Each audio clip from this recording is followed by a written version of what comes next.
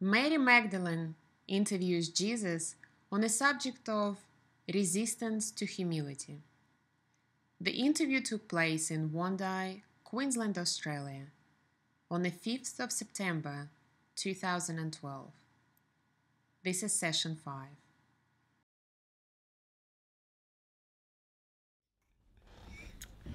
Okay, well, today's my 5th in the series of interviews. And probably the last one. Yes. We're here in Wondai this morning. Yeah. A little bit tired because we had a late night last night. Yeah. But, we're going to talk about, well, last week we started talking about the resistances to humility. So today's interview is just wrapping up, really, what are the resistances that we have to humility. Yeah, if everyone remembers, last week we mentioned 5 resistances to humility, and today we'll probably cover another 5 or 6 resistances to humility. But I don't feel they're the only resistances that we have. Right. Yeah. So how would you describe what the list that we're covering in these interviews? Well, they're the common problems that people have with regard to becoming humble. But I don't feel that they're the only problems that we have. And what we've tried to do in the interview, I think, is just try to generalise a little about what are the underlying issues, and to give people enough feedback so that they can understand where their resistances are when it comes to their own humility. Yeah, and my feeling for the interview series has been that I'd love to really help people understand what humility is from both sides. We spent a few interviews just describing the quality of humility and how it impacts on our life, and I also feel that by understanding the common resistances we have to humility, we begin to see when we're not being humble, and so hopefully we're giving people some really practical tips and information about how to live in more humility. Yeah, and if people remember that the point of these discussions is that humility opens up this doorway into truth. Without humility, you cannot absorb in your soul and emotionally, you cannot absorb more truth. So even though you might be listening to truth and listening to more truth, it's impossible to actually absorb it while the soul remains in this state of having a lack of humility. As soon as the soul opens up to humility, now the listening is translated into beginning to feel the truth. And once you begin to feel the truth, then that opens up the gateway to receiving love. So without this feeling of humility, rather than a facade of humility, or without this process of going through this process of opening up completely to truth, it's impossible to actually absorb new truth. And I find it interesting how people spend a lot of their day-to-day life trying to discover truth, while at the same time they spend a lot of their day-to-day life suppressing the emotions that they have, which cause them to be closed towards receiving new truth. And so it's like many of them intellectually are working directly against the emotions that are present in the soul. Yeah. Setting up a battle internally. Yeah, and that's why people can come along and hear truth after truth after truth after truth, but it never really touches their life. It's only going to touch our life when we become humble and actually allow this truth, get rid of the resistances to the truth, and allow this truth to become absorbed in the soul. Once the truth is absorbed in the soul, then we will act upon it. It's only then, in fact, that we'll act upon it. Before then, we will talk about it and we'll listen about it. We might be fascinated by it, but at the end of the day, we're never going to act upon it. And if we don't act upon it, our life will never change. It's only by acting upon it that your life changes. And so the drive to act upon truth comes from this underlying development of this quality of humility. Okay, well, so far I think we've discussed, in terms of resistances to humility, we've discussed arrogance, anger towards others, hatred, I think we covered, and the facade or the ego, I think we mentioned earlier. So to start off today, I wanted to ask you about fear, and specifically this idea of living in fear. Yes, I feel fear is one of the most difficult emotions that people have to process. and also is one of the biggest resistances that a person has to being humble. Today, it's sort of taken as a negative if you feel afraid about anything. And yet the world and people in it are full of fear about everything. But we continuously try to satisfy this fear by creating safety or creating security, which really is a way of making out the fear is not there. And as soon as this safety or security is taken away, the fear is exposed. And if persons looked at that, really what we're doing is we're living in fear. We're not actually feeling the emotion of fear. What we're doing is we're honouring our fear, holding it within us, and then asking the environment to pander to the fear that we have inside of ourselves. If we truly want to be free and also truly want to be humble, we need to actually go through the process of feeling the fear rather than living in the fear.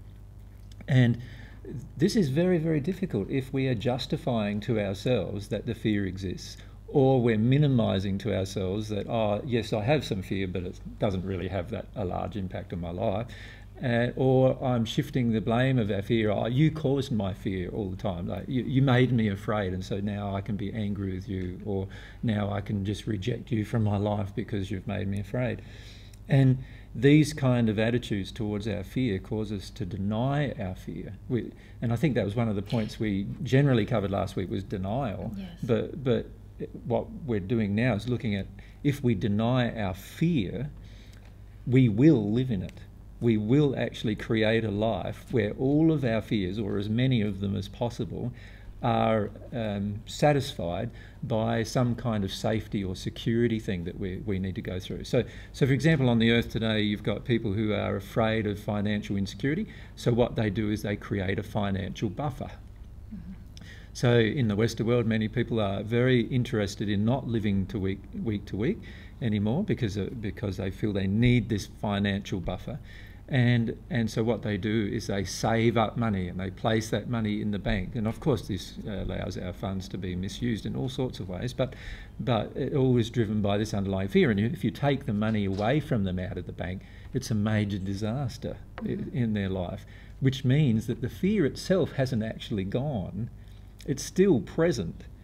And in fact, we finish up attracting events to trigger the presence of the fear inside of ourselves, because God wants us to release it. God wants us to have no fear inside of our soul. But while we have this fear, we are and living in it and justifying it, minimizing it, and shifting the blame of it onto other people, we are in reality justifying, or in fact, like I've said to you many times in our private discussions, we're placing our fear as our God. Like God, instead of God being the God and all of God's laws being important, our fear becomes the most important thing. And we're willing to do anything else in our life until our fear is triggered, if that's the proper word, or exposed. And as soon as our fear is exposed, our fear becomes God. And whatever integrity we had just flew out the window, whatever courage we had just flew out the window, and whatever of these other very beautiful qualities that we have, love, kindness, compassion, and all these other qualities, all of them fly out the window as well while we're living in this place.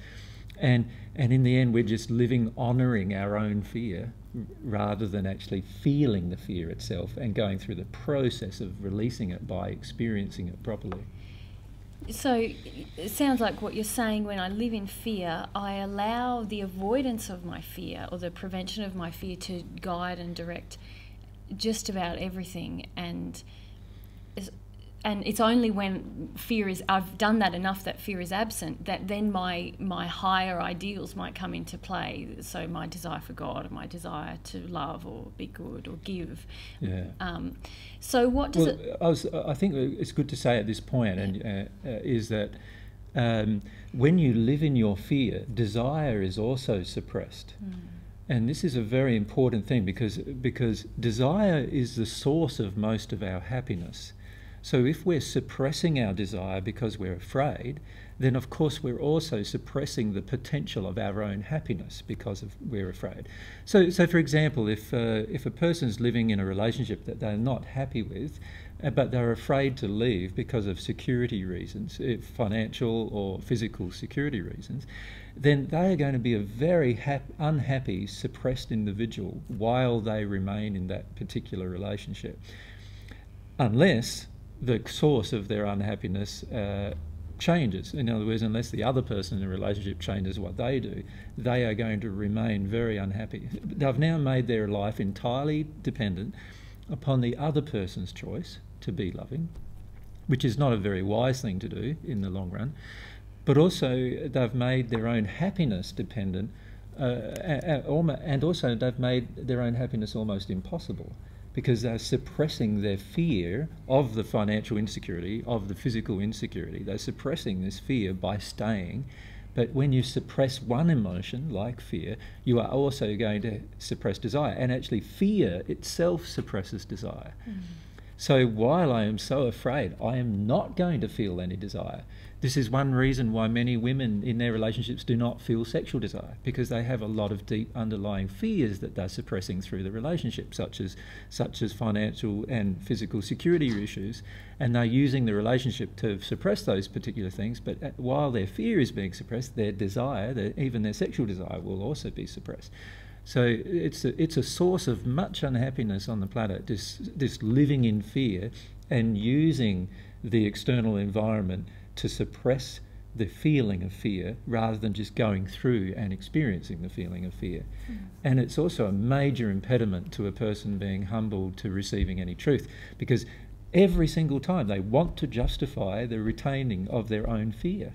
You know, you think of how many conversations we've had where you've wanted to justify why you should be afraid and why I should honour that fear that you have. Absolutely. And the majority of people that we meet are very similar. They want to justify why they shouldn't have to be loving in certain circumstances.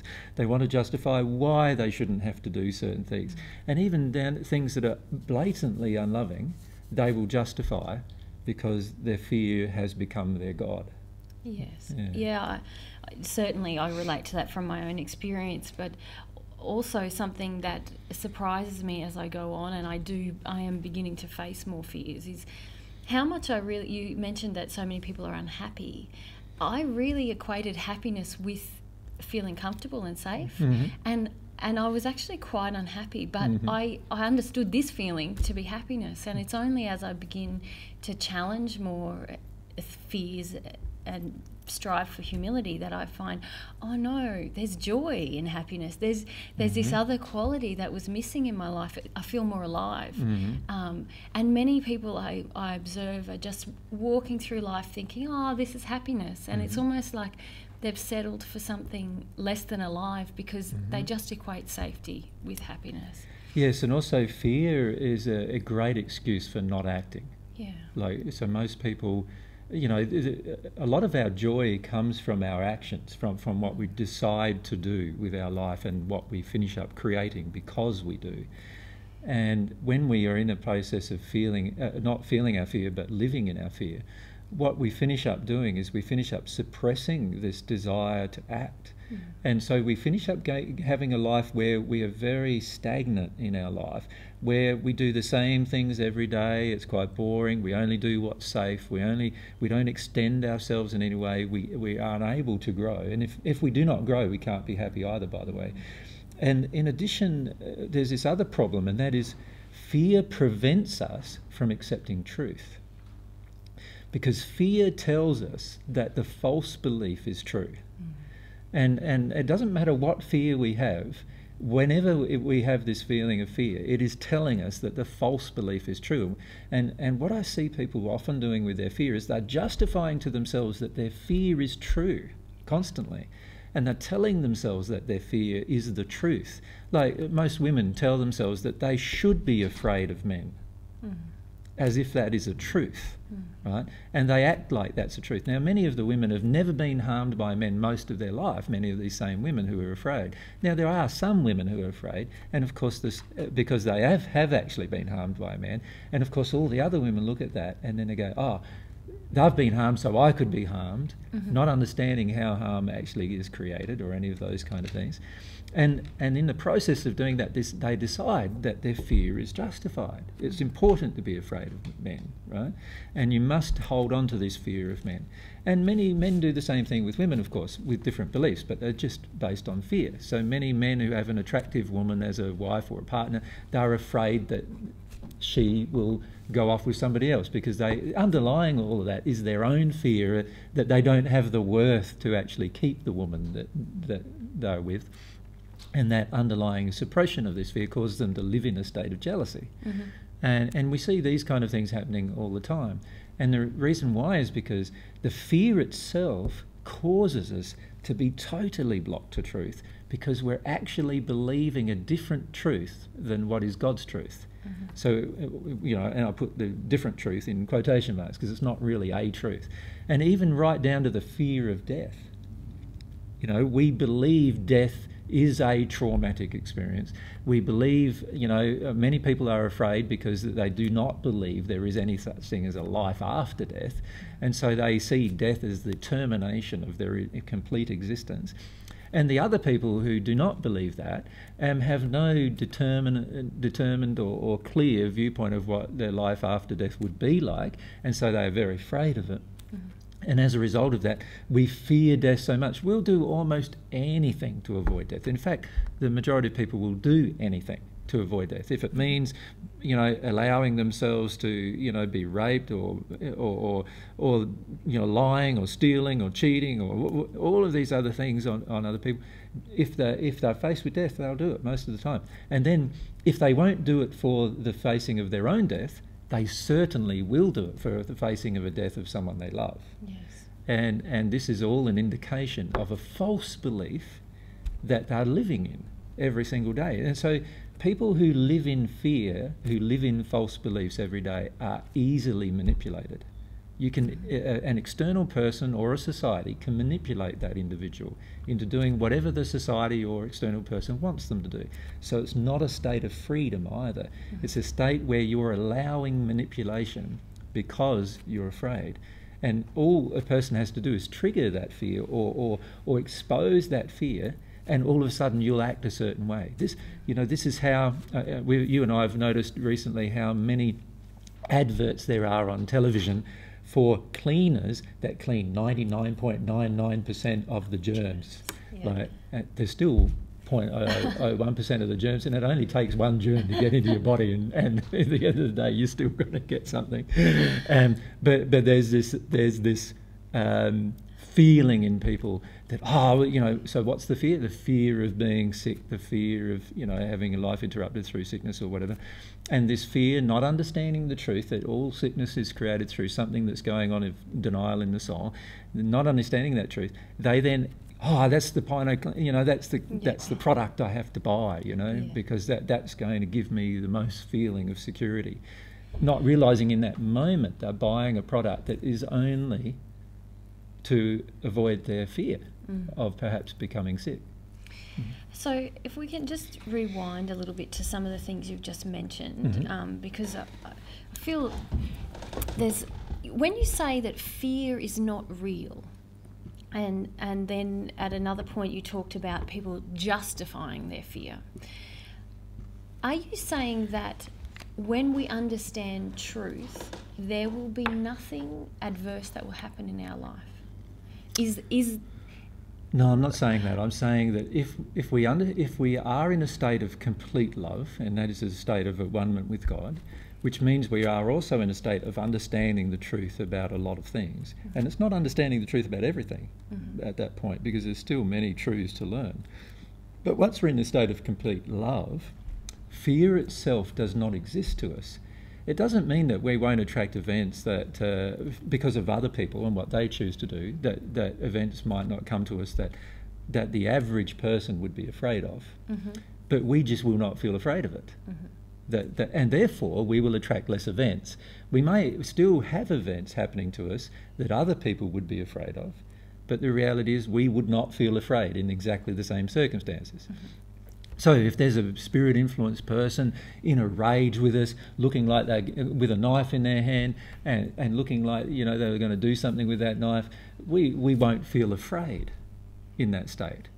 Right? We'll know exactly the things that we need to say or do to ensure that the situation remains safe. And if we can't maintain the safety, we're not afraid of our own death. We're not afraid of being hurt because we can heal ourselves, but we're also not afraid of dying because we know there's no such thing as dying. And we're not afraid of the pain either because we know we can manage pain in that state. So there is nothing to be afraid of, literally, in that state. And so we're not afraid of violence anymore. So someone can threaten us with violence, but it has no effect on us. If we're living in fear, it's completely different. In the same situation, if we're living in fear, we'd go, man's got a knife there, I need something to protect myself, I need to run, or I need to attack. And often this is what does cause us to attack. If I've got a gun, I'll pull it out and shoot him because he was going to attack me. And these are all actions based around now our fear of our own death, our fear of our own being harmed or someone we love being harmed. And these fears are now driving our actions. So basically, from what you're saying, when we justify fear, we will never reach the state that you're describing now, because we will never enter into a process of feeling it, we will live in it. Yeah. Is that what you mean when you say fear is not real? Because certainly it's an emotion that exists, isn't it? Yes, please understand when I say that fear is not real, I'm not saying that it's not an emotion that exists within the person, because it certainly is an emotion that exists in the person, but it's just not real for God from God's perspective. The emotion was created by a false belief or a lack of love sometime in their history. So from God's perspective, the emotion of fear was created by a false belief perpetrated against the child, or an emotion of a lack of love perpetrated towards the child that causes the child now to believe that its fear is real. From God's perspective, the fear is not real. It's not the truth. There's nothing the child actually needs to be afraid of, right? But nothing at all, in fact. But the child is going to feel afraid while it's had these unloving and untruthful things perpetrated against it until it releases it. So the fear exists as in reality inside the individual, but from God's perspective, it is not the truth about the situation, but the person believes it's the truth about the situation. Yes, yeah, I see that. There's an error in perception, can we call it that? But if we can just be, I really want to hone in on this issue. Well, one of the reasons why, though, is because you're still going through this process emotionally of coming to accept that the fear is not real. And I see it reflected around me also. Yeah. So we can move on from there. No. But I just know that it's an important question because most people have believe the fear is real. Yes. And so therefore they act upon it, they live in it, they do not do anything about experiencing it, they don't go through the emotional experience of feeling it. Yeah. So if you give the example of the small boy who is in a situation where there's a lack of love, perhaps there's violence in his parents around him, and you mentioned that from God's perspective he has nothing to fear. No. Okay. So what is happening Can I in that illustrate? situation? Can I say why? Yeah. If the boy is harmed in any way, then most of the time his spirit friends will help him go out of his body while he's being harmed, so there'd be very little physical pain associated with the harm. Secondly, God is always trying to help the individual themselves, even if they are a child, to avoid the pain of being harmed by others, and so that that's something that God will support the spirits who are guiding the child in doing. In addition, if the child does pass, the child will be in a very loving place in the spirit world. The child has nothing to fear about its future, so it has nothing to fear that it's not going to be loved. But unfortunately the child believes it's not going to be loved because it's told it's not going to be loved by the parents. And because of the parents' belief systems that there is no afterlife or there is no future, of course the child also feels that as a truth. And so the child is afraid in a violent situation because the child has already been taught the truth, soul to soul, from the parents to the child. The child naturally now is afraid of the situation. If the child has had no emotional injuries in the situation, If the child did not have this belief that if it died it was going to be dead forever, if it did not have the belief that it would be unloved, then the child would not actually feel afraid in the situation of violence. That's the reality.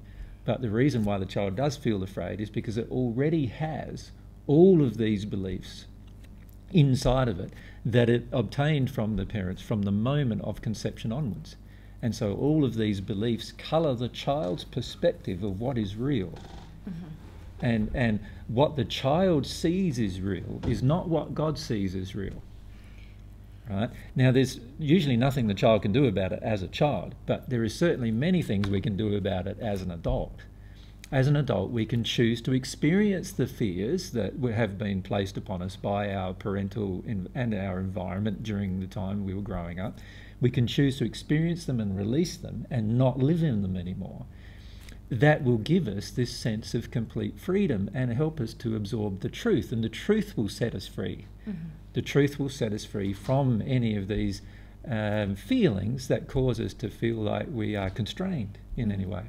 It will allow us to also follow our desires and passions without restriction, because fear places a restriction. And so if we allow ourselves to see that the only reason why even the child is afraid in any situation is because it already has the same societal and parental false beliefs that the parents and society have within themselves. And these false beliefs have also now entered the child. And that is the reason why the child is afraid. If we could, as adults, release these fear-based emotions, the next generation of children would have less fear. And eventually we'd get to a generation of children that had no fear at all, right? No fear in them whatsoever. Even if somebody was angry or upset, they'd still not be afraid. They would not even expect anybody to ever attack them. And as a result of that, there'd be less people who would attack them as well. And so they would be in this complete state of freedom. Now, that's the gift we can give to the next generation if we choose to experience our fear rather than live in it. When we live in it, we have no way to give a gift to the next generation. In fact, what we're doing is we're giving the next generation the same impediment that we ourselves have been given by the previous generation. Okay, well, obviously, from what we've discussed, many people are living in fear. And many, I suppose, such as myself, as I was, living in a lot of fear and not even recognising that fear was really guiding, the avoidance of fear was guiding everything in my life.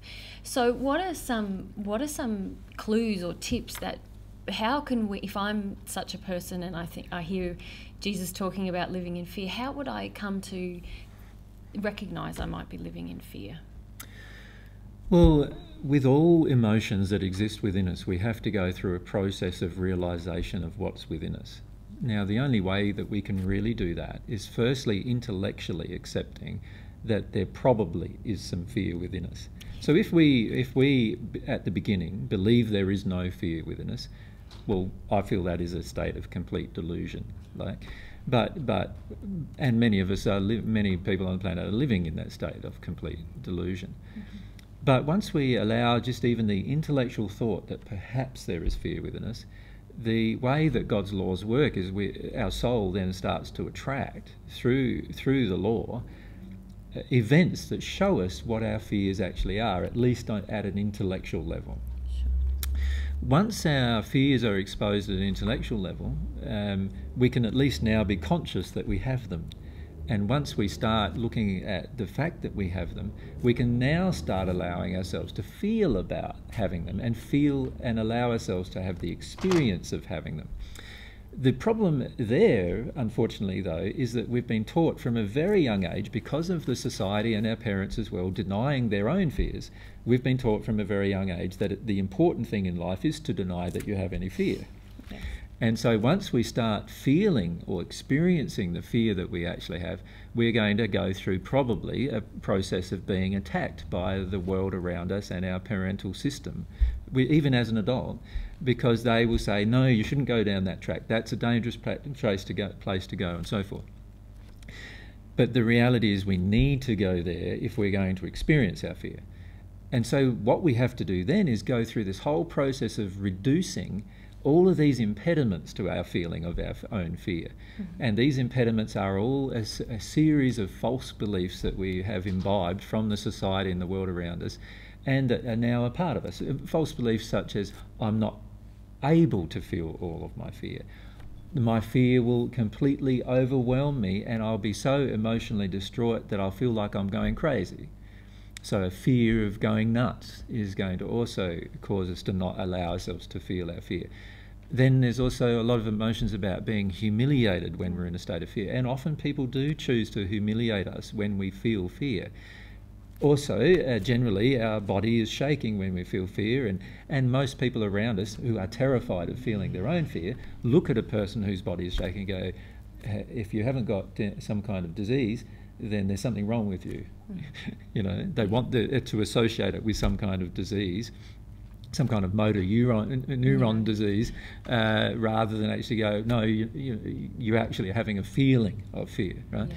And so people get very stressed out around it. And you've got to go through all of those impediments of all the people and what they think about your feeling of your fear. And once you've done all of that, then you'll probably get to your fear. and that is a process, and it's a very different process for each individual, because each individual has had a different history, each individual has had a different home life and a different society life, and so it depends on which country we are as to what the viewpoints will happen as well, and what was suppressed and what is allowed and so forth. So it just depends upon the environment that we've grown up in as to how we get to that point. But it will go through those processes that I've mentioned. So you've just described all of the different resistances we might have to experiencing fear, essentially other fears of what would happen. Yeah, many of them will be beliefs as well, which have entered us as an emotional belief. We believe it so strongly that we have an emotional reaction when somebody challenges that belief. So all of those beliefs that we carry around fear, are they the things that cause us to justify fear or live in fear? Yes, they are the belief systems that we have that are all false around our fear are the things that cause our fear to be completely locked down. And so what we choose to do then is, instead of experiencing the fear, we choose to live in it. Or what I mean by that is we choose, the fear is really the underlying emotion that needs to be felt. And then on top of that, we have created a whole series of addictions so that we don't have to face these fears. And these series of addictions can be anything from substances right the way through to emotions and relationships even, and an entire life to avoid the fear. And in fact, most people on the planet have created, when they first realise this, they have actually created an entire life in addiction to avoid their fears. And once you start going through and breaking all of that down, of course your life has to change. And most people are terrified of that as well, because some people like their life as they are because it helps them avoid all of their fears. They think it's happy when really they just feel comfortable and safe. Yeah, that's right. It's all about safety and security. If you ask the average woman in a relationship what's the primary reason why she's in a relationship, and for many women it would be a feeling of safety and security. If we were all that honest, perhaps. If we were all honest, yeah. The problem, of course, with fear is very few people are honest about it. Yeah. And they'll justify, all sorts of things. We had a discussion last night where a person is just shutting themselves down completely, shutting down every desire, and they're telling themselves they don't know why they feel numb. But why they feel numb is because they are unwilling to feel their fear, and they know all this fear is in there now. Yes. And now they're trying to shut it all down, and so they suppress their fear, that shuts down everything, shuts down desire as well, and now they feel numb. They're just going through life like this in a bit of a daze, and it's a very even angry state surrounding the fear, not wanting to go into the fear, and then going, everything's pretty hard to see, I don't know. Then you start developing doubts as well, because this is what fear does. You start, I don't know if it's the truth anymore, I don't know if it's the right thing to do, and off we go down this track. And before we know it, we've convinced ourselves to completely take a different course of action in our life other than a passionate course of action, to have a passionate life. And the main reason why we've done that has got nothing to do with the fact that we like it. It's got everything to do with the fact of how terrified we are and what we want to avoid. So from what you're saying, if I was to launch into living my life not in fear but dealing with fear, I would be looking at these addictions. But something interesting that you just talked about then was taking action. And is that another way that we can start to challenge ourselves to experience fear rather than live in it? Yeah, I feel it's one of the best ways of experiencing fear, actually, is to write down a list of everything that you intellectually know you're afraid of. And to be frank, the majority of the list, if we're honest with ourselves, will turn out to be emotions rather than actually events or circumstances or situations. Right? Yes. So most of our fears revolve around certain emotions, actually, that we are afraid of experiencing, that we feel we cannot experience, that we will be overwhelmed or will be we won't be able to cope with the underlying feeling. And so our majority of our fears are all about emotions in the end. But even if we wrote down all of our fears about situations that we're afraid of, and then we chose every single day to have one of those situations occur, yes. Right? And and particularly when these situations are not what I would classify to be damaging to us again. So if we're afraid of rape, I'm not suggesting that you go and get yourself raped just so that you can feel the fear of being raped. But if you're afraid of opening your heart to a person, right, then I definitely would suggest that you choose a person who you feel attracted to and start developing a relationship and let yourself open your heart and see where it takes you. Does that make sense? Absolutely. So there are obvious fears that we have that it would be unwise to attract the situation to confront the fear. But there are literally hundreds of fears that we have that we can completely attract the fear. Attract the situation, and actually it would be positive for us to attract the situation and actually desire the situation so that we work through the potential fear. But we shouldn't go through it in a way of, I'm going to conquer this fear feeling. This is the way people go through it often. So they have a situation and it's all about conquering the fear. No, it's not. It's all about experiencing the fear, which is a softening to the fear, yes. Not a feeling of anger towards the fear and that you're going to control it and survive and suppress it. And so if we go into this process of confronting our fears with the other attitude, this angry attitude of conquering the fear, then in the end it won't benefit us at all. We'll still have all the fears inside of us after we've finished all of the events we've had on our list. If we go into it as into every single situation, like even if we're just afraid of something like speaking up in a situation with men or women, then when a situation comes up where I have a different opinion and there's a group of men or women there, I'd speak up and let what happens and go, that's the reason why I'm so afraid of this particular event, because I got attacked there and I was condescended to there and I don't want to feel those feelings.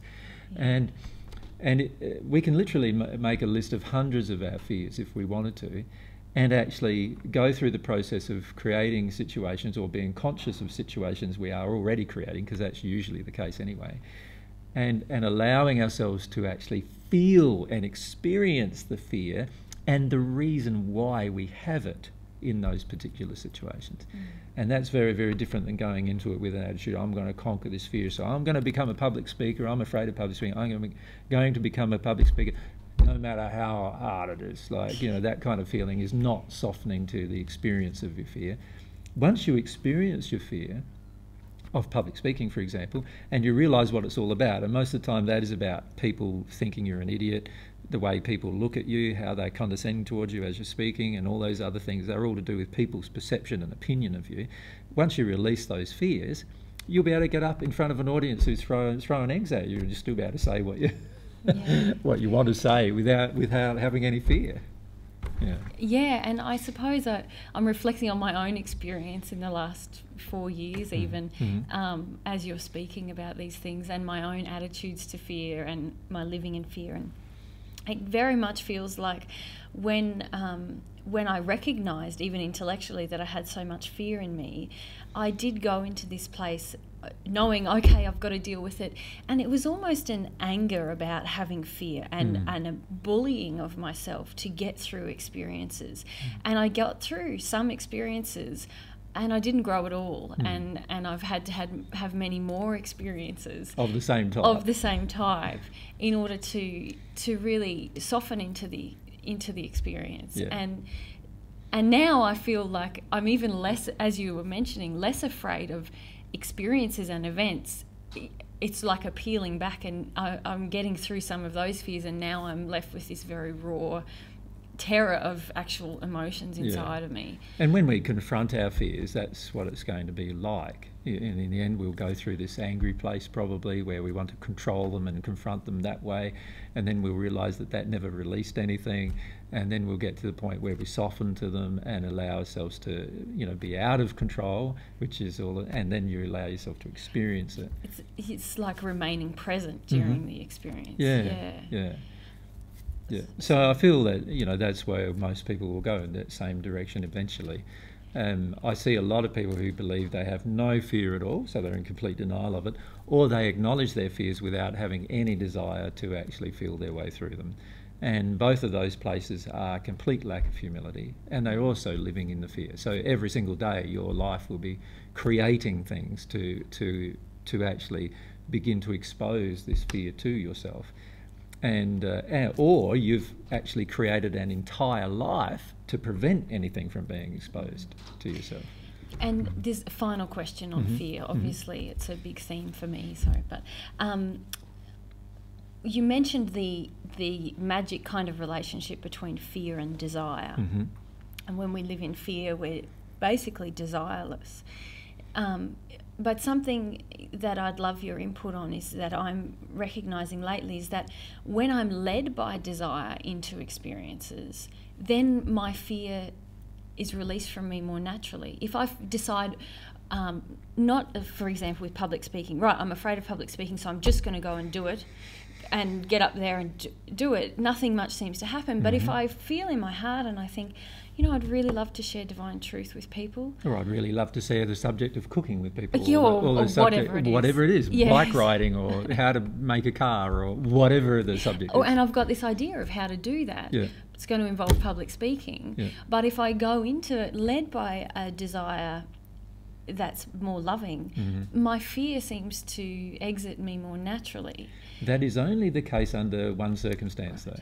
And that is when the desire is greater than the fear.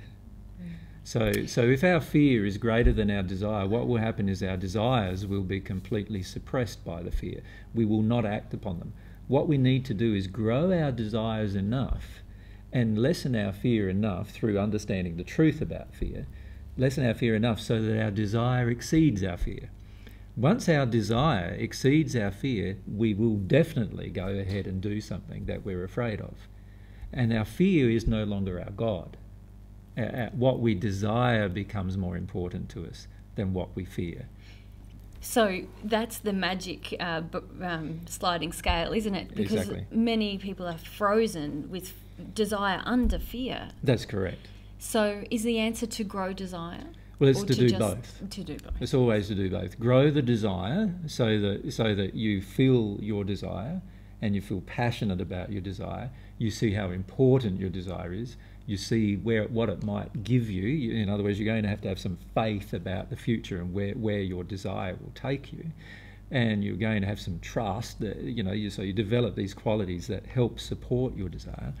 And then at the same time, you start chipping away at the untruth related to your fear. And so you need to chip away at it enough so that your fear starts going down and your desire starts going up. Now, once they pass that equilibrium point and the desire exceeds the fear, now you will act. And it will be a natural action. It won't be something you've been pushing yourself into doing, trying hard to do, but it will be a natural action that can be taken.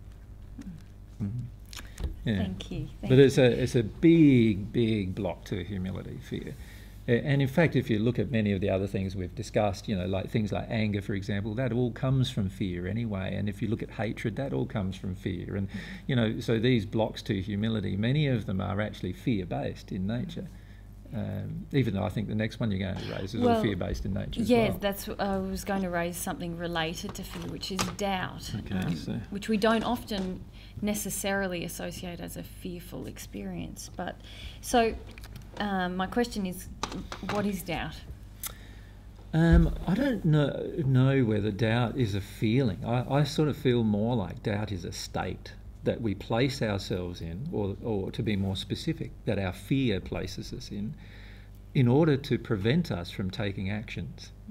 In other words, we often doubt when we're in a situation where we don't know what to do, we don't know what action to take.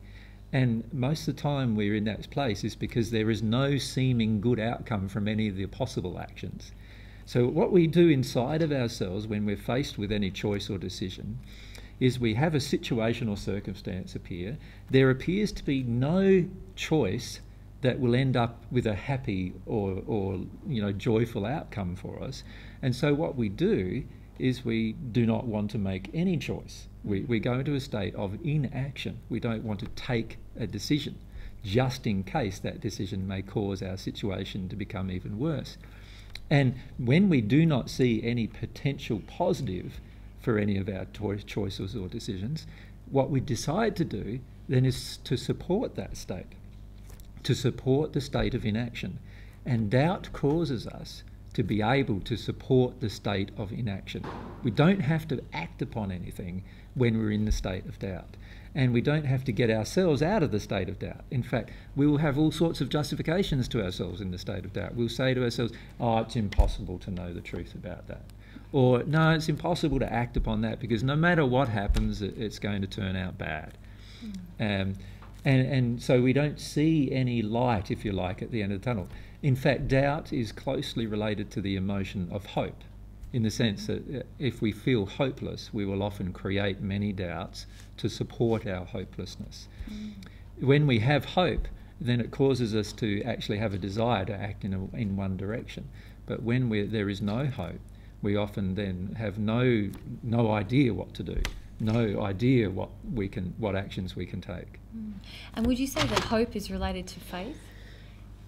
Certainly. Faith, hope, love are all very, very closely related to each other, along with courage, integrity and other emotions. Are all of these, what the human race views as positive emotions, are all very closely related to each other in that they support each other. Doubt is one of these emotions that supports our fear.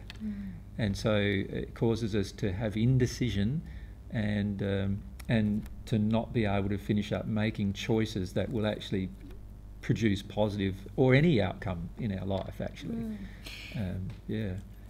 And from what you're saying, it sounds like doubt is actually a place we go to when we want to avoid any emotional experience. And avoid any action. So in the place of doubt, we attract other people who have the same doubts.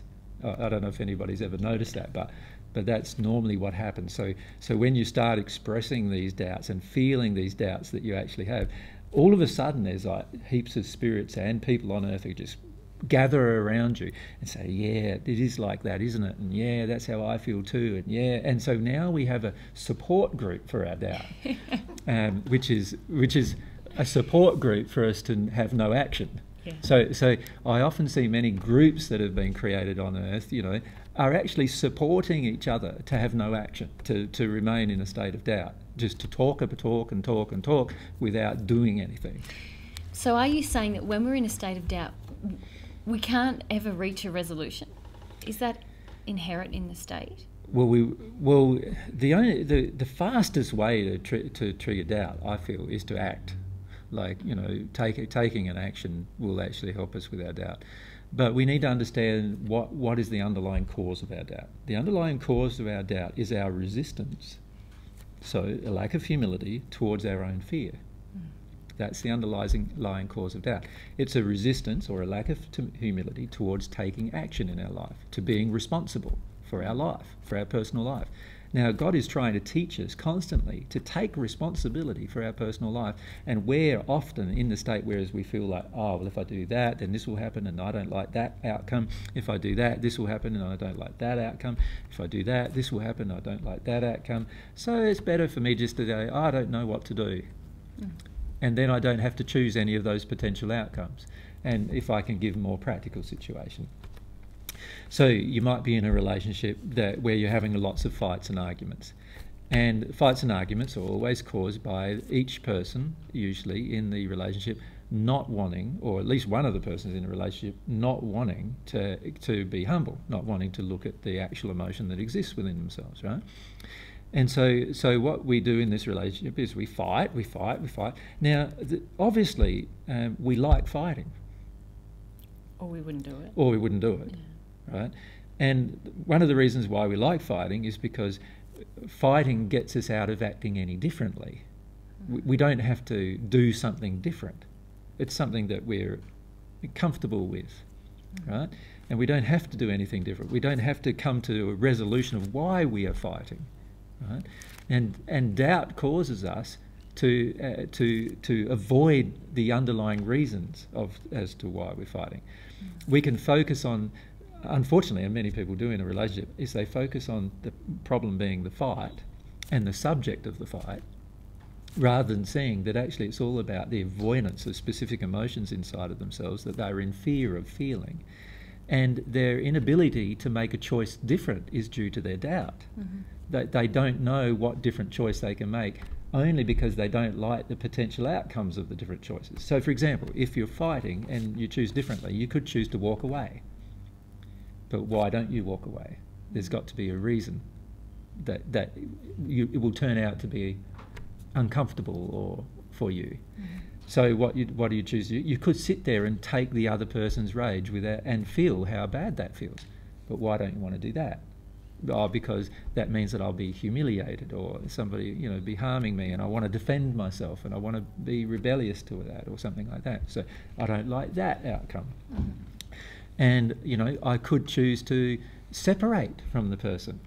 Oh, then all my emotional insecurities and all my financial insecurities are all triggered. So that doesn't seem like a very good outcome. So what am I left with? Fighting.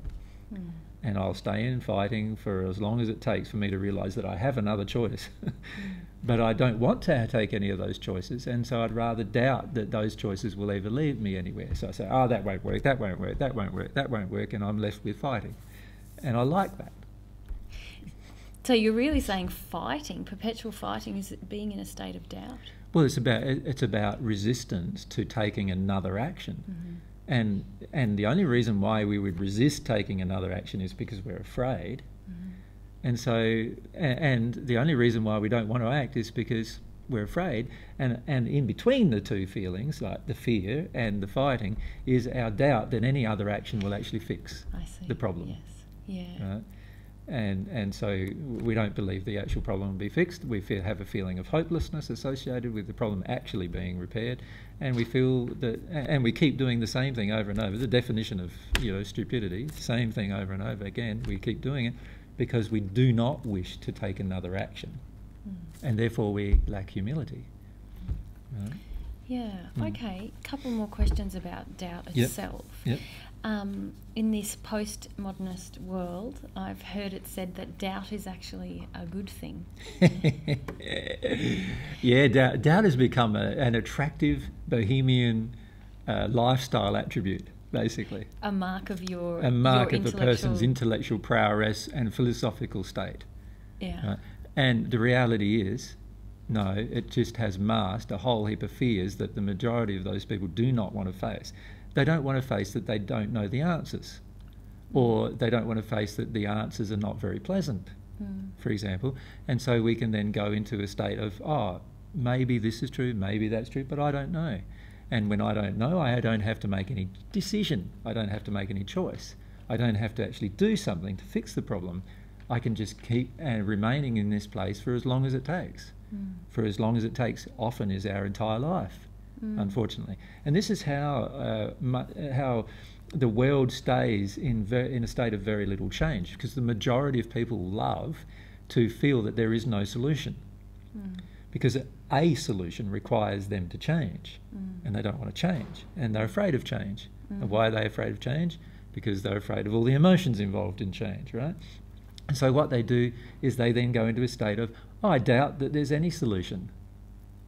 Now I can live in this state of hopelessness and justify it completely to myself as a state of inaction, and therefore nothing around me will change. The world won't change either in that state.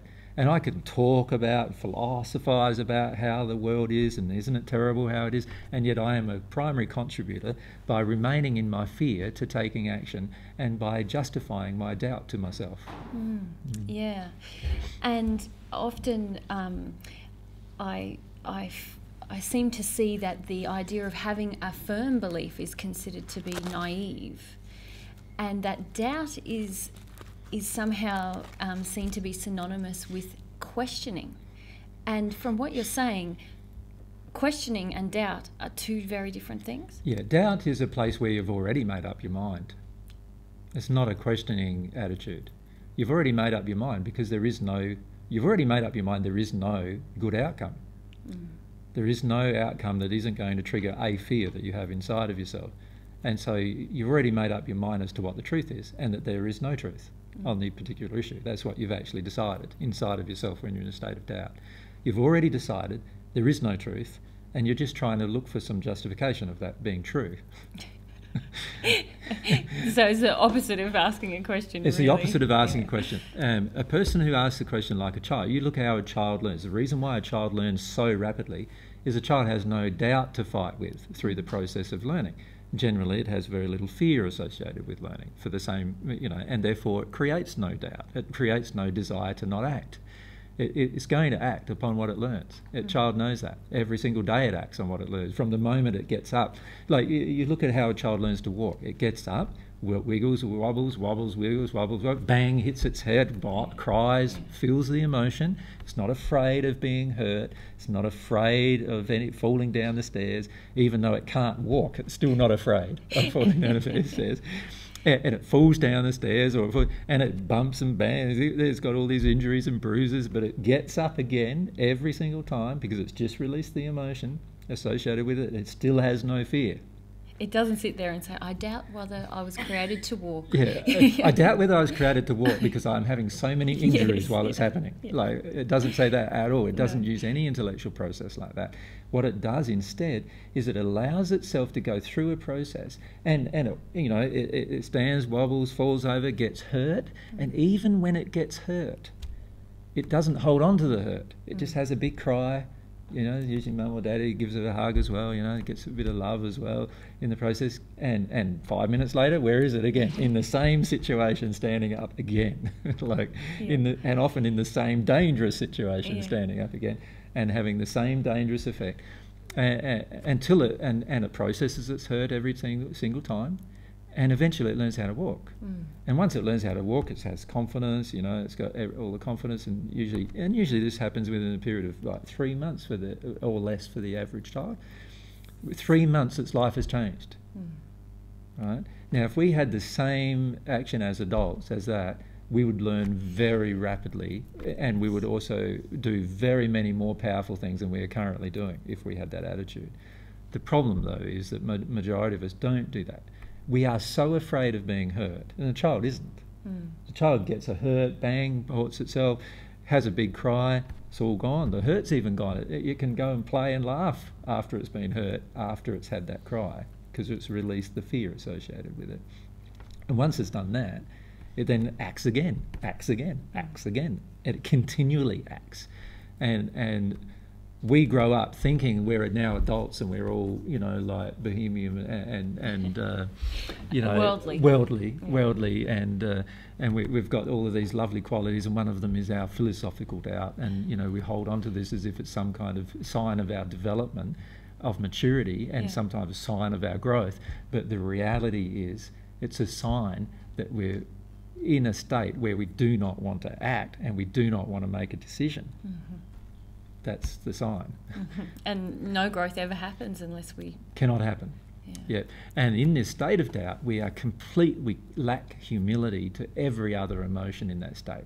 We even lack the humility to feeling our emotions of a lack of hope, for example. A feeling that no matter what I do, I'll fail. No matter what I do, I will be unhappy. Now, these are very strong feelings of grief that exist within the average person that we get to not feel, because we can stay in this state of doubt and philosophize about our state of doubt in order to avoid those emotions. So if I found myself in a state of doubt, I would need to recognise that I'm actually just avoiding some other emotion that I'm afraid of. Doubt is an addiction covering our fear, and so we need to see it as such. It's something that we're addicted to, so that we do not have to act. Great. It allows us to remain in 2 or 3 or 5 or 10 or 15 or 20 or 100 minds, and never make a final choice or decision. Yeah. And many of us are totally afraid of making final choices and decisions. When we made decisions when we were younger, oftentimes if it was the wrong decision in terms of society's viewpoint or our parents' viewpoint, we got severely punished, many times violently. So we have a lot of fear of violence associated with our desire to doubt. Okay. I just need to take a short break. Sure. And come back. No worries. Okay. All right. The next topic is also fairly meaty. As they all are, generally. They all have a lot of. We have what we believe are good reasons for not being humble. Yes, usually. Yeah. Absolutely, and I can feel the resistance even as you're answering some of the questions. It brings up things in me, and I think, oh yes, there's my resistance to humility right there. Yeah. All right. Well, the next one I wanted to talk to you about was. It's a group of things, really. It's about seeking power, seeking position, glory, respect, or value. And it seems to me that many of us are taught by society or our families that we should seek at least one of those things, if not all of them. Yeah, I think the problem is deeper than that, though, babe. I feel that the problem really comes from most of those things not being present in our life, particularly during our childhood. So example, when we're children, we're often taught that because the parent is bigger than us, they have power over us. And because the parent generally does not respect the free will of the child, the parent wants the child to do its will, the parent's will. Sure. And so the child feels a feeling of powerlessness. In addition, the parent themselves in that state is already in a state of powerlessness themselves, and that emotion has also entered the child. So the child's got two problems. It's got firstly the emotion that the parent has, that it's powerless, and that emotion that the parent has probably came from its parents and the environment that it grew up in. And then in addition to that, the parent takes power over the child, which further exacerbates this particular problem inside of them emotionally. And so the child is feeling powerless. And a child who's feeling powerless will seek power elsewhere. So if they're powerless with a parent, they will seek power elsewhere. If they did not have respect of the parent, they will seek respect elsewhere. And if they did not have the feeling of worth from the parent, they will seek worth elsewhere. If the parent was jealous of them, they will seek positive emotions elsewhere. And so all of these particular things, our seeking power, glory, position, wealth, and so forth, all of these seeking emotions that people have, that they believe drives their desires, but they're not pure, because they're driven by the underlying lack-based emotion, the opposite emotion that exists within the individual. And these emotions drive so much unloving behaviour on this planet because we're unwilling to feel the hurt of the deeper emotion, the grief associated with the deeper emotion. So we have the grief associated with powerlessness. We're afraid to feel that grief, so we have a layer of fear over the top of that grief. And then we enter the addiction of seeking power so that we don't have to feel the fear associated with the lack of power. For example. And all of those emotions you mentioned, they all have the same relationship. So when we seek power, glory, value, respect outside of ourselves, is that always a resistance to humility? Yes, always. We never do that in a pure state. No, a person who's truly humble never seeks any of these things. Those things might come to that person, but the person doesn't seek them. right? There's a difference between seeking them or desiring them than them coming through a natural process. For example, if you are passionate in a certain field of endeavour and you are so passionate that you finish up discovering new things that the world has never seen before, then it's highly likely that you'll finish up gaining the respect and the honour and other emotions from other people because they honour your achievement, but not because you are driven to get it. A person who's truly humble and in a state of true desire and love will actually not be doing it because they want to get that power or position, but rather they'll be doing it because it's their love. It's what they love doing. And because they love doing it, it happened. Right? Now that is a state of humility. A state of a lack of humility is seeking prominence, power, glory, attention, approval and so forth by taking specific actions in order to get those particular things. We see this happening with a lot of people who want to be music or singer professional singers, or who want the glory and attention of that kind of a world. They are driven by very, very dark, unhealed emotions associated with a lack of respect, a lack of attention, a lack of approval. And instead of feeling those emotions, they are driven to get the attention that they desire. And some of them we know are willing to sacrifice anything for it. They'll sacrifice their own sexual integrity.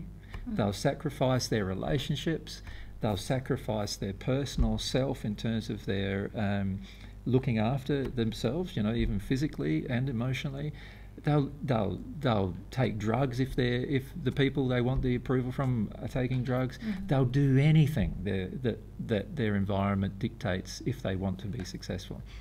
And this is how much people are willing to sacrifice inside of themselves in order to seek these particular emotions, which indicates how high the level of grief associated with not having these particular feelings comes from their childhood. That they're unwilling to feel, that they don't have any humility towards. So that's the relationship with humility.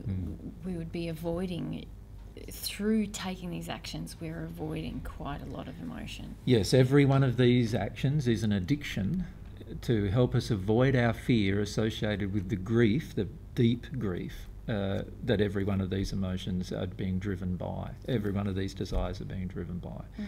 And it's our desire to not feel powerless that causes us to seek the power. It's our desire to not feel the lack of glory or honour in our life that occurred in our childhood most probably, that causes us now to seek glory and honour. But a person who's humble doesn't seek those things. They just engage their desire for love, they love what they do, and if glory comes along, it comes along. But if it doesn't come along, they're not disappointed. Because they're motivated by a different... Because they're motivated by their desire to do what their love is. So it occurs to me that we might see two people leading seemingly very similar lives in terms of the respect they have, or the power, or the value they have in people's eyes, and yet they could be driven by... One could be in a very humble state and another in a complete state of addiction and a lack of humility. Yes. If you see this a lot in the music industry, where sometimes you meet very humble people who just love their music, they love just producing it, they love creating it, they just enjoy playing it. They'll, even if they're not getting paid, they still play it, and they just love doing it, and that's the way it is, And they're often very humble people. They're not trying to prove anything, they're not trying to sell anything, they're not trying to make money out of it, and they're not trying to get attention or approval or glory from it. And they're just such a beautiful people to be around while they're playing their music. They're not into drugs, and they're not into some kind of support of their profession in terms of getting spirit help through some kind of addiction. And these are rare people, but when you do see them, you can feel that they are in that place. Then you often meet others who maybe have the same amount of glory, the same amount of attention, the same amount of approval, but they are driven totally by the lust for those particular things. And it's a terrible thing to be with those kind of persons generally. Well, you say that it's a terrible thing to be with those kind of persons, but they are receiving a lot of attention from people. So why do we see this phenomena when someone who's very humble might gain success and someone who's completely has a lack of humility might also gain success? What is the phenomena that's occurring there? Well, the person who lacks humility, who gains success, is gaining success through the unhealed addictions of the people who support their success. Mm-hmm. So, you know, many of the people who support the person who wants glory, for example, are looking for glory themselves, and they want to honour a person in that regard. So they want glory themselves, they realise they can't do it, so what they do is they attach themselves to somebody who they personally feel associated with that will do it. Mm-hmm. And then they honour that person and give that person funds, and they give that person their attention and time and honour them in order to avoid their own emotions about what they're doing.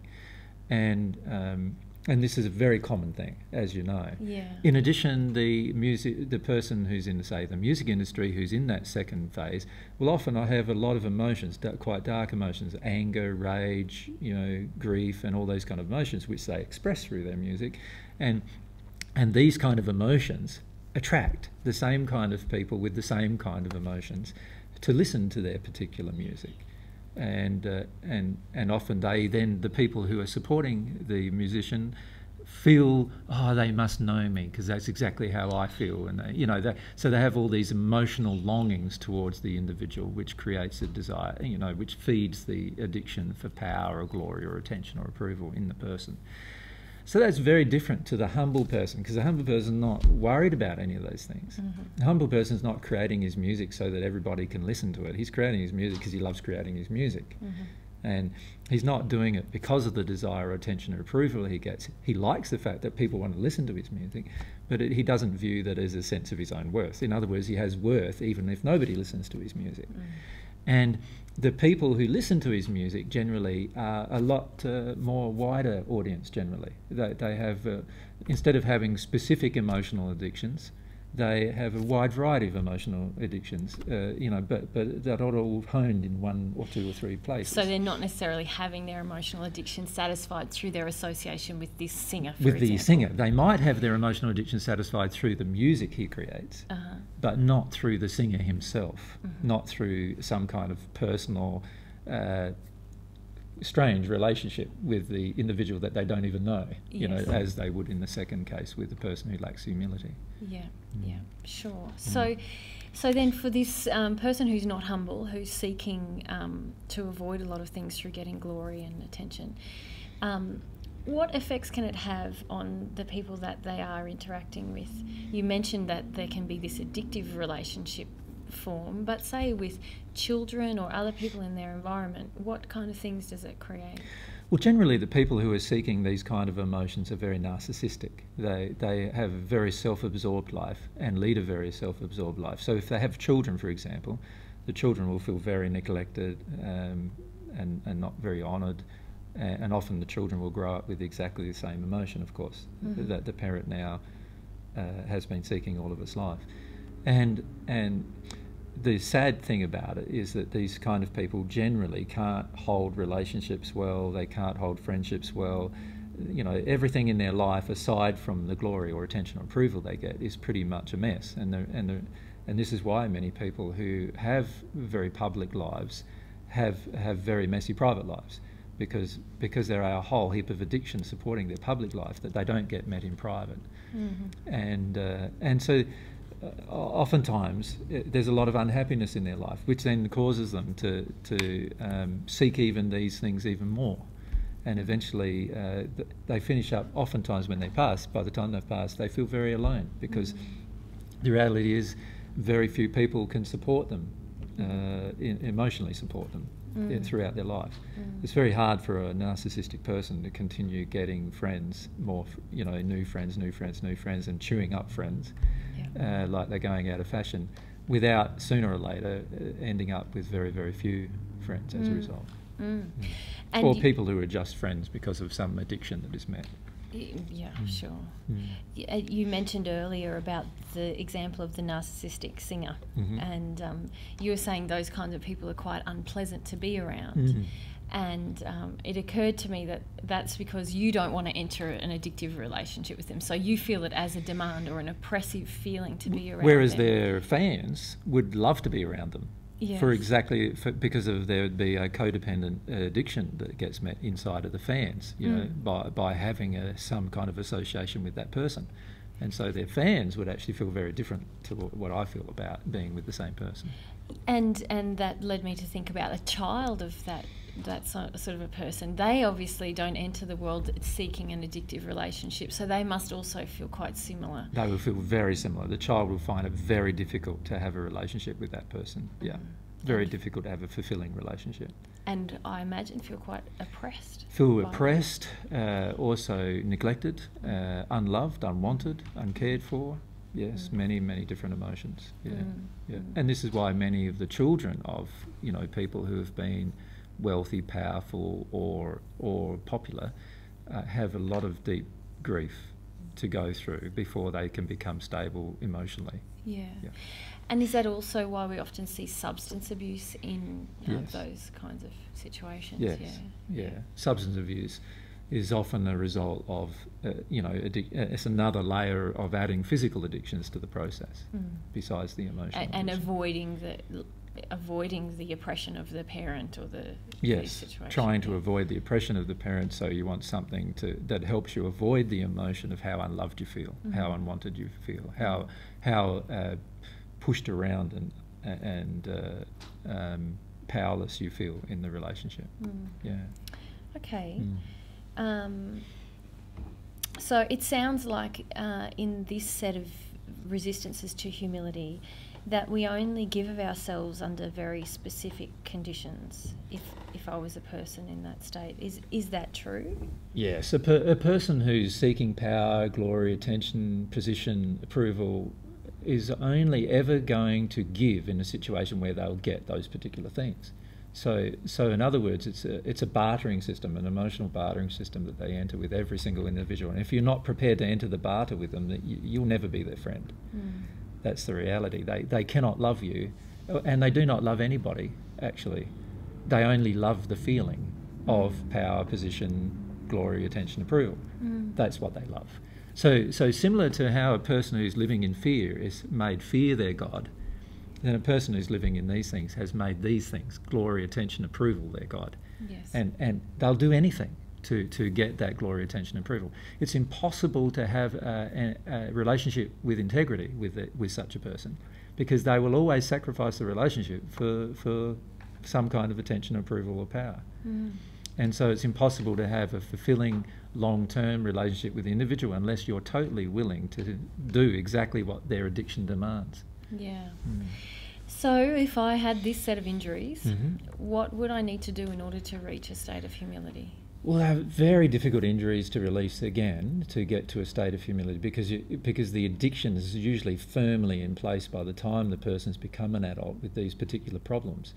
Their world around them is trying to loosen up this problem and help them to feel it. But unfortunately, the addiction is demanding, no, I want to only create a life that will give me these particular results.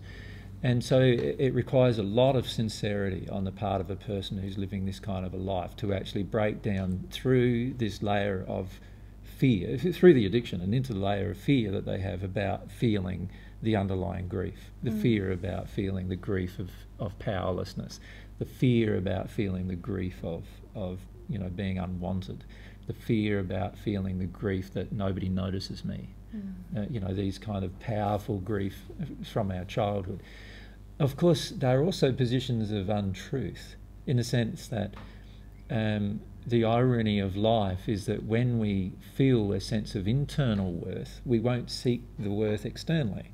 When we feel a sense of internal power, we won't seek the power externally. When we feel a sense of internal glory, where we honour ourselves, we won't seek honour and glory externally. And so, in the end, there is this healed position that we have to reach, emotionally healed position, where we have a feeling or a sense of internal power, a sense of internal worth.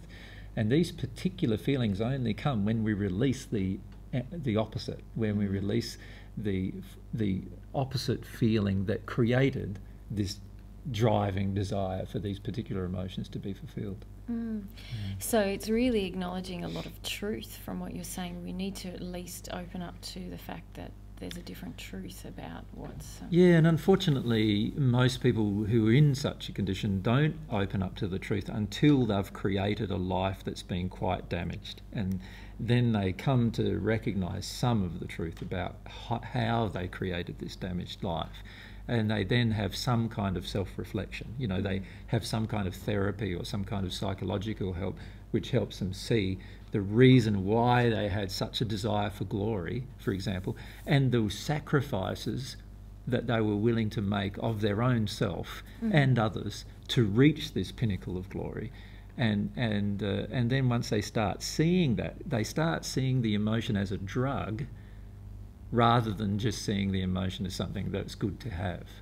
So they start seeing the emotion as a problem that has caused the majority of their underlying problems that have been caused through this addiction.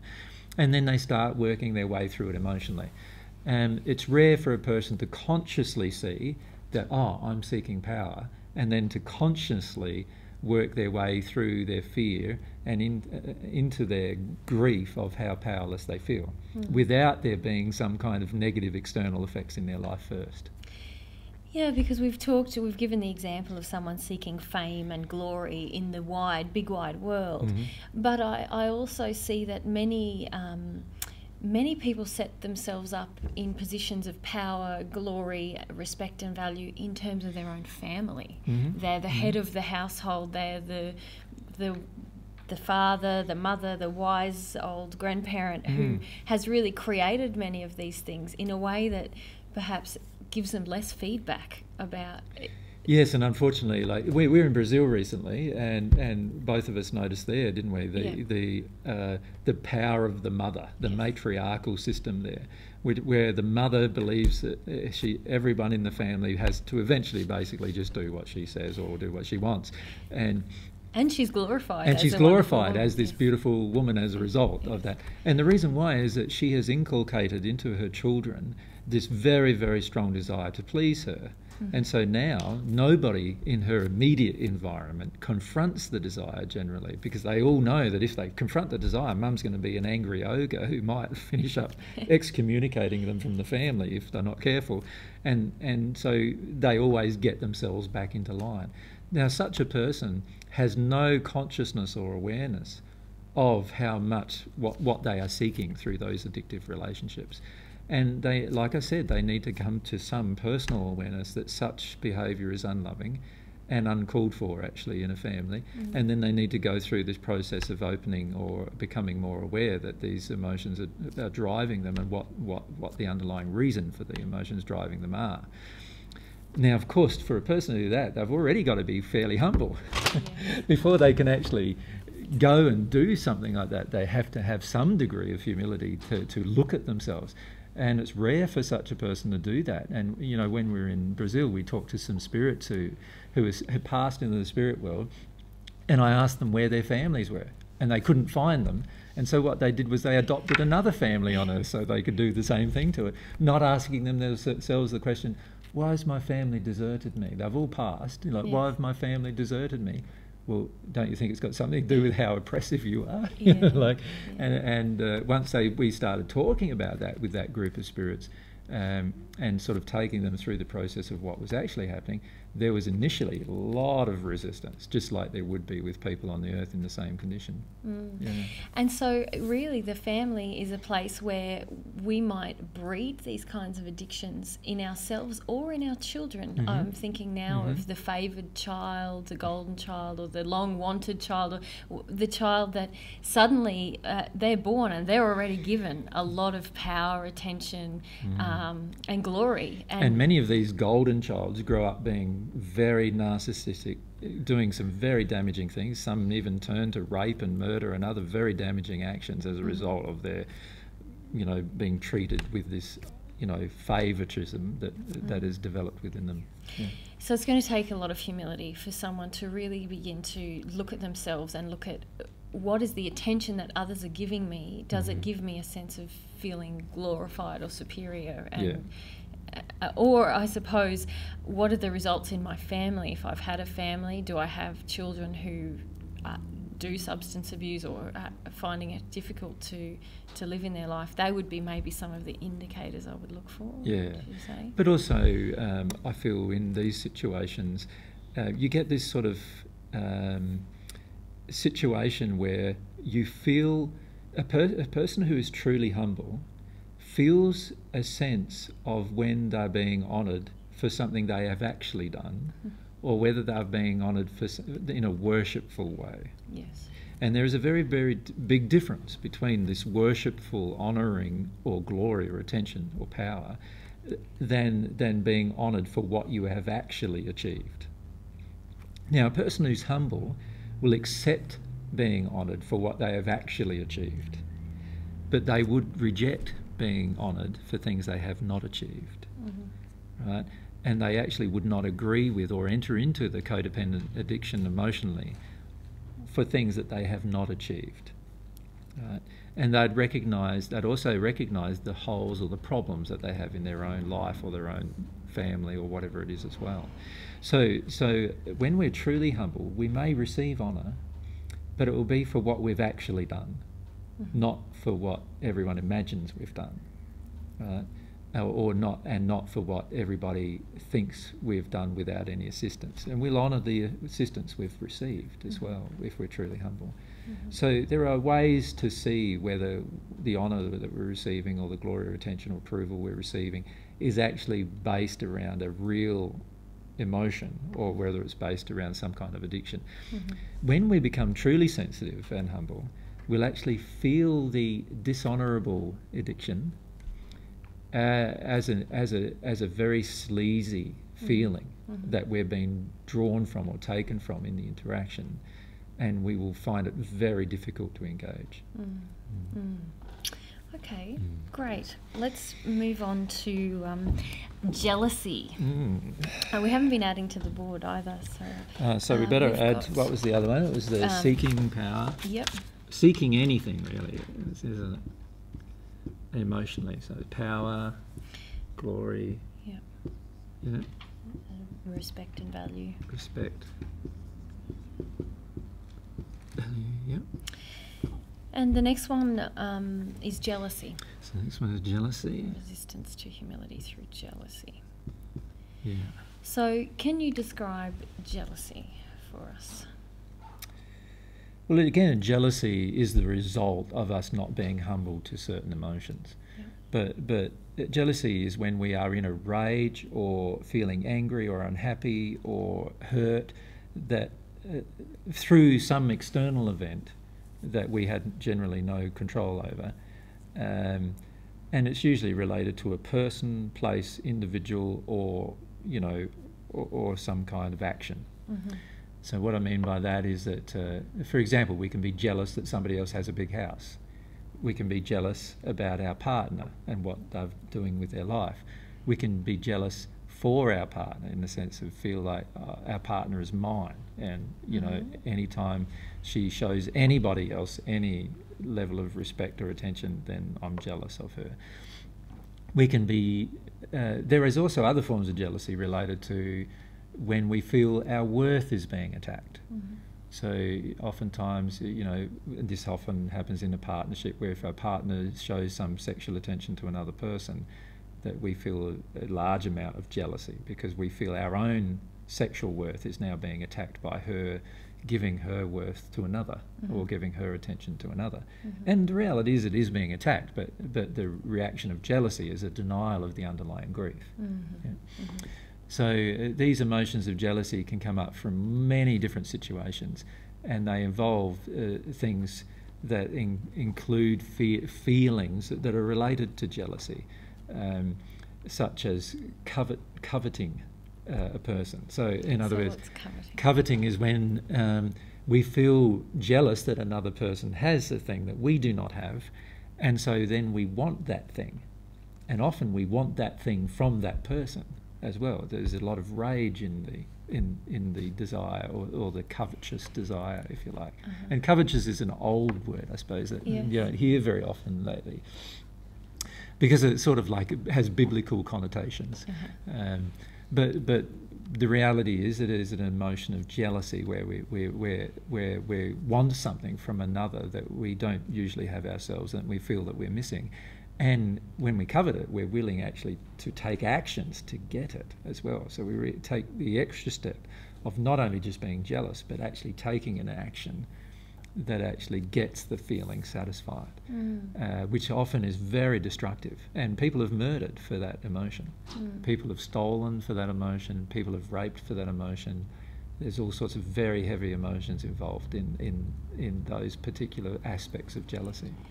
So would you say there's a group of key emotions that we would be avoiding when we become jealous? Yes, most of the emotions we avoid are about ourselves. So these are, and jealous-based emotions are always emotions the emotions that we are avoiding are always related to ourselves and our own lack of worth. So it could be related to our own lack of sexual worth that we're unwilling to feel, our own lack of physical worth, financial worth. It's also often related to security, but with regard to our personal worth with the security. Sure. We're not worth being safe. We're not worth being secure, and so forth. And so because these emotions have deep feelings associated with worth, they're often very prevalent in society as a result. And things like, I'm thinking here now, like things like shame and feeling dirty, that's all related to our worth, isn't it? And very icky kind of emotions to actually connect to. Yes, and so jealousy is sort of the rage associated with our addiction not getting met. So our addiction, so whatever the addiction is, and the addiction might, you give me a sense of sexual worth. If you don't give me a sense of sexual worth, then I attack you, you know, and that's an act of jealousy towards you. So you might, if you shared your sexual feelings with somebody else, then I no longer feel any sexual worth, so now I desire to attack you. And that in that rageful place, I'm now exhibiting my jealous emotions, which is a denial of humility. Because the reality is, if I was humble, I would feel the hurt of how you don't feel I'm sexually worth staying with. And that is a very different emotion. That is a grieving-based emotion. And when we're afraid of feeling that level of grief-based emotion, we go to the jealous, rageful-based emotion. And I feel this is a really murky area, jealousy and the emotions we avoid that create jealousy. It seems to me that a lot of us even have issues just acknowledging that we're jealous. It's such an unpleasant emotion for ourselves even. And that's why I hesitated when I was going to ask you the question about what are the emotions lying underneath it, because often I feel the real work we have to do is even acknowledge that we have it. That we feel that way. Yeah. I agree. It's the biggest problem with many of these emotions is acknowledging that we have them. It's the same with fear, same with anger, same with feeling, you know, wanting to feel powerful, and, you know, all these. What we believe are, you know, what they call them, the 7 deadly sins or something. Yes, you know, many of those emotions listed there are the emotions where everybody feels a bit sleazy inside of themselves when they feel they have them. And it's this level of discomfort and judgment that we have about these particular emotions that causes us to not face what's underneath them. Unless I acknowledge that I'm jealous, I am never going to get to the emotion underneath it. Unless I acknowledge that I'm afraid, I will never get to the emotion underneath it. So part of humility is acknowledging that the emotion exists and is present and is alive within us and is dictating to us our life. You know, that is a very strong part of what we need to do if we're going to become humble to these emotions. It's like we need to admit to ourselves how dark we are before we can become lighter. And this is a process, what I would call a process, and it's the beginning of a process of repentance actually. To admit to ourselves what things we actually have inside of us is a very important part of actually growing out of those things and and becoming different. You can't change something you cannot see or feel. And in particular, what you cannot feel, you cannot change. And so if you're denying to yourself that you have a feeling of jealousy, this dark emotion of jealousy that maybe could even turn into rage, anger and murder in the end, then if you're denying it, you're never going to actually change it. You're never going to release it. And you're never going to find what the underlying cause of it is. And as we talked about in the fear section, then we actually give it more power in our lives. Of course, and unfortunately, the power is unconscious as well. So not only have we given that emotion, let's say it's the emotion of jealousy, more power by not acknowledging its existence, but also because we do not acknowledge our existence, it will dictate our life to us. It will become a jealous, it will live in the emotion of jealousy most of our life. And we will not realise what negative things it's creating even, because we'll be justifying to ourselves retaining the emotion of jealousy under certain circumstances. So the man who feels that it's right for him to go into a rage with his girl who has just sexually, interacted or flirted with another person, he is already justifying to himself rage and a very unloving act towards another, for the sake of his denial of his own grief about what it meant for him sexually inside of himself, that he was now being treated as something that's of lesser value. And so he is automatically in large denial of the deeper grief that he doesn't want to choose to feel. Yeah. Okay, just finally about jealousy. Is jealousy, are we always jealous of things that people actually have, or can we perceive? That's the sad thing, isn't it? Like a lot of the times we're jealous of what we imagine they have. Yeah. A lot of times it's not even real, like, we were talking to someone recently where they were jealous of another person because they were young, and had a, pretty face or whatever. These are, even those things are not real in a sense. The person's not acting in a manner that would cause them to be jealous. They're just jealous of something. Jealousy is always driven by a feeling inside of ourselves generally related to this big emotion of worth and a lack of worth. And it might be a lack of sexual worth, physical worth, emotional worth, and even spiritual worth it can be related to. So often jealousy is it creates many imaginings inside of the human mind. Often it imagines things that are not even happening.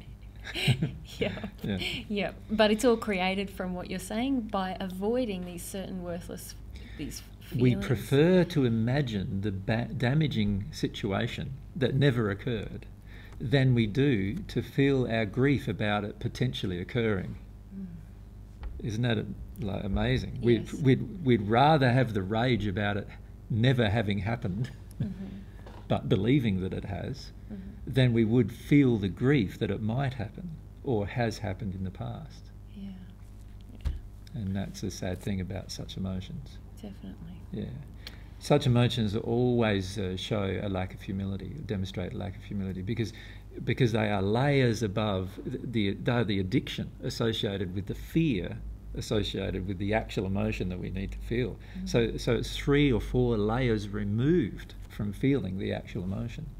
And most of us, it seems, operate in that top layer most of our life, unless we really do this work. Yes, and hence psychologists have come up with this concept that we live in our subconscious, because these things, which could be conscious, are actually subconscious in most people. Most people are not consciously aware they have the underlying grief-based emotions which trigger these kind of addictions.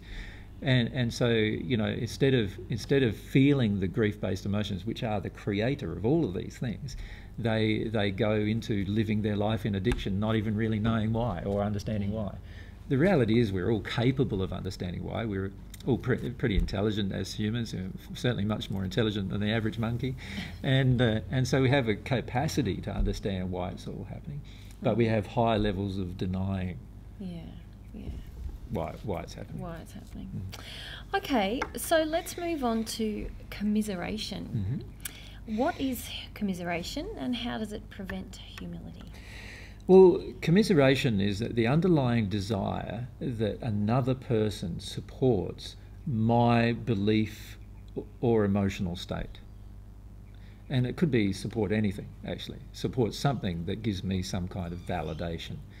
And commiseration usually means, in the end, that we start to grumble for attention, we want approval, we complain how bad everything is so that everyone will tell us that it can be better, and so forth. We want others to agree with our own assessment of things just because it makes us feel like our assessment had some value, and we want others to make us feel good about ourselves by agreeing with us all the time. Yeah. Even when they feel it's impossible to agree with us, we still want them to agree with us. And even when we're wrong, we still want them to agree with us. And we want them to commiserate with our state, our life, what we've created. And the main reason why we wish to do all of this is we don't want to take personal responsibility for anything that we've created. And we want some kind of global acceptance of our own creation. And everybody we accept into our life should agree that what else would we have created given the circumstances? Yeah, well, and that was my next question, I suppose, is why would we become addicted to commiseration? And you've probably just answered that. Yeah, it's because we're refusing to take responsibility for our own creations. We're refusing to be humble to our own emotions of what we have created. We are refusing to see that our own assessment of things are actually flawed or have errors based in them. We're refusing to see our own denial. We want everybody else around us to support our condition of denial. And in reality, what we're really doing is we're wanting everyone around us to support our own lack of growth, our own stagnation, our own life. We basically are saying, here's my life, you all need to agree that it's good. Right? Even when it's bad, we need to agree it's good. Even when it's untruthful, we need to all agree it's good. And that way the person feels, oh, I'm good now, and I can avoid a lot of emotions in that place. Can it work in the opposite way? Can I want everyone around me to agree that it's bad? Totally, yeah. You know, the Henry Hand, you know, the Australian poem, "We'll all be ruined," said Henry Hand. You know, every time, you know, and as it progressed, you know, it was no rain coming. We'll all be ruined. We'll all be ruined. And then when the rain comes, we'll still all be ruined. You know, like, you know, because he basically just had a pessimistic attitude about the whole of life, and he wanted everybody to agree with him. And many people are like that. They get some emotional support from this level of personal agreement that others have with them, and it's actually very unpleasant emotion to be around in a lot of ways, because you get pulled into the web of the person. The person is only going to give you any, you know, love or attention or approval if you agree with them. And if you support their life. Now, obviously, if the earth is in so much error, that means the people are in a lot of error, right? If the people are in a lot of error, then somebody's going to have to disagree with the error before people are going to change. And if we're addicted to commiseration, that means we're going to be addicted to everybody staying the same. We're going to be addicted to everybody having the same opinions. Things are not going to change if everybody has the same opinions. And actually, the world itself, if we look at it honestly, has a lot of problems. And if all of us have the same opinions about it, and all of us commiserate with each other about it, none of us are going to get out of the problem and experience a different life here on earth. Commiseration is I believe, a very weak emotion, and it causes so much damage to this planet. It causes so much damage to individual relationships as well, because nobody ever challenges the status quo. Nobody ever, you know, and look at what happens to the person who does challenge it. Because the people are addicted to this commiseration emotion, every time you don't agree with something, you get attacked. Just because everybody wants you to commiserate with it. Everybody wants you to agree with their opinion. And it's very difficult to agree with opinions that are wrong, but they still want you to. And particularly from God's perspective, imagine it from God's perspective.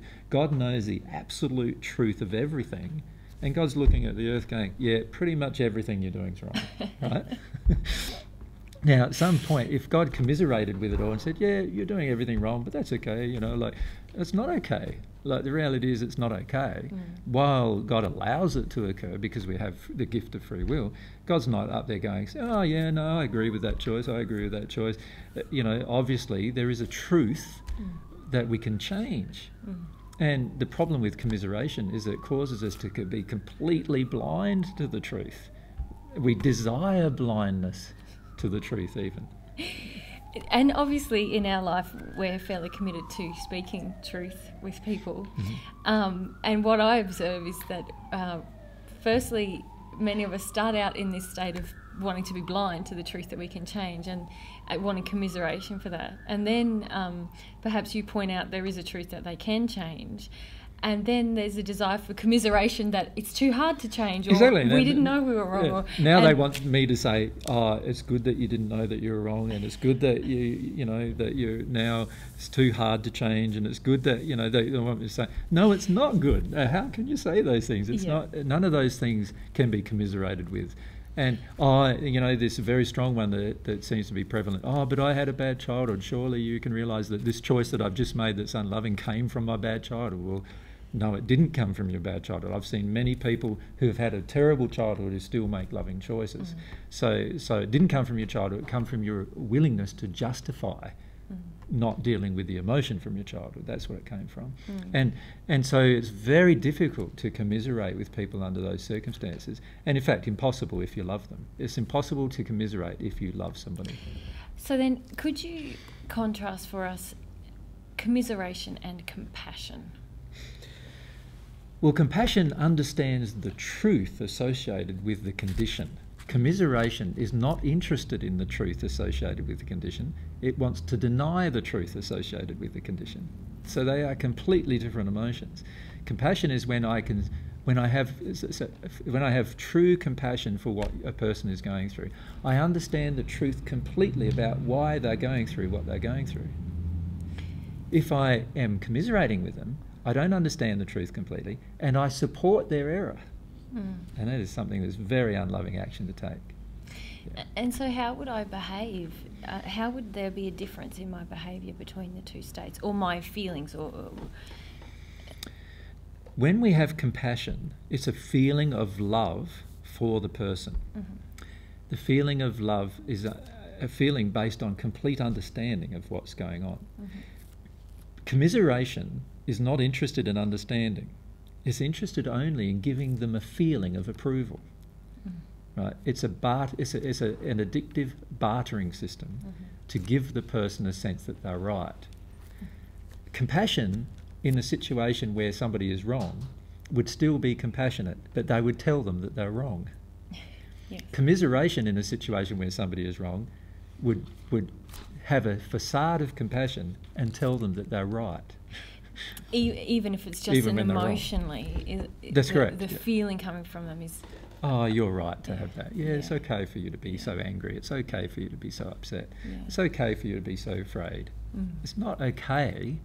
These are all error-based emotions that need to leave. We need to feel them, but it's not okay that they're there. We need to understand why they're there.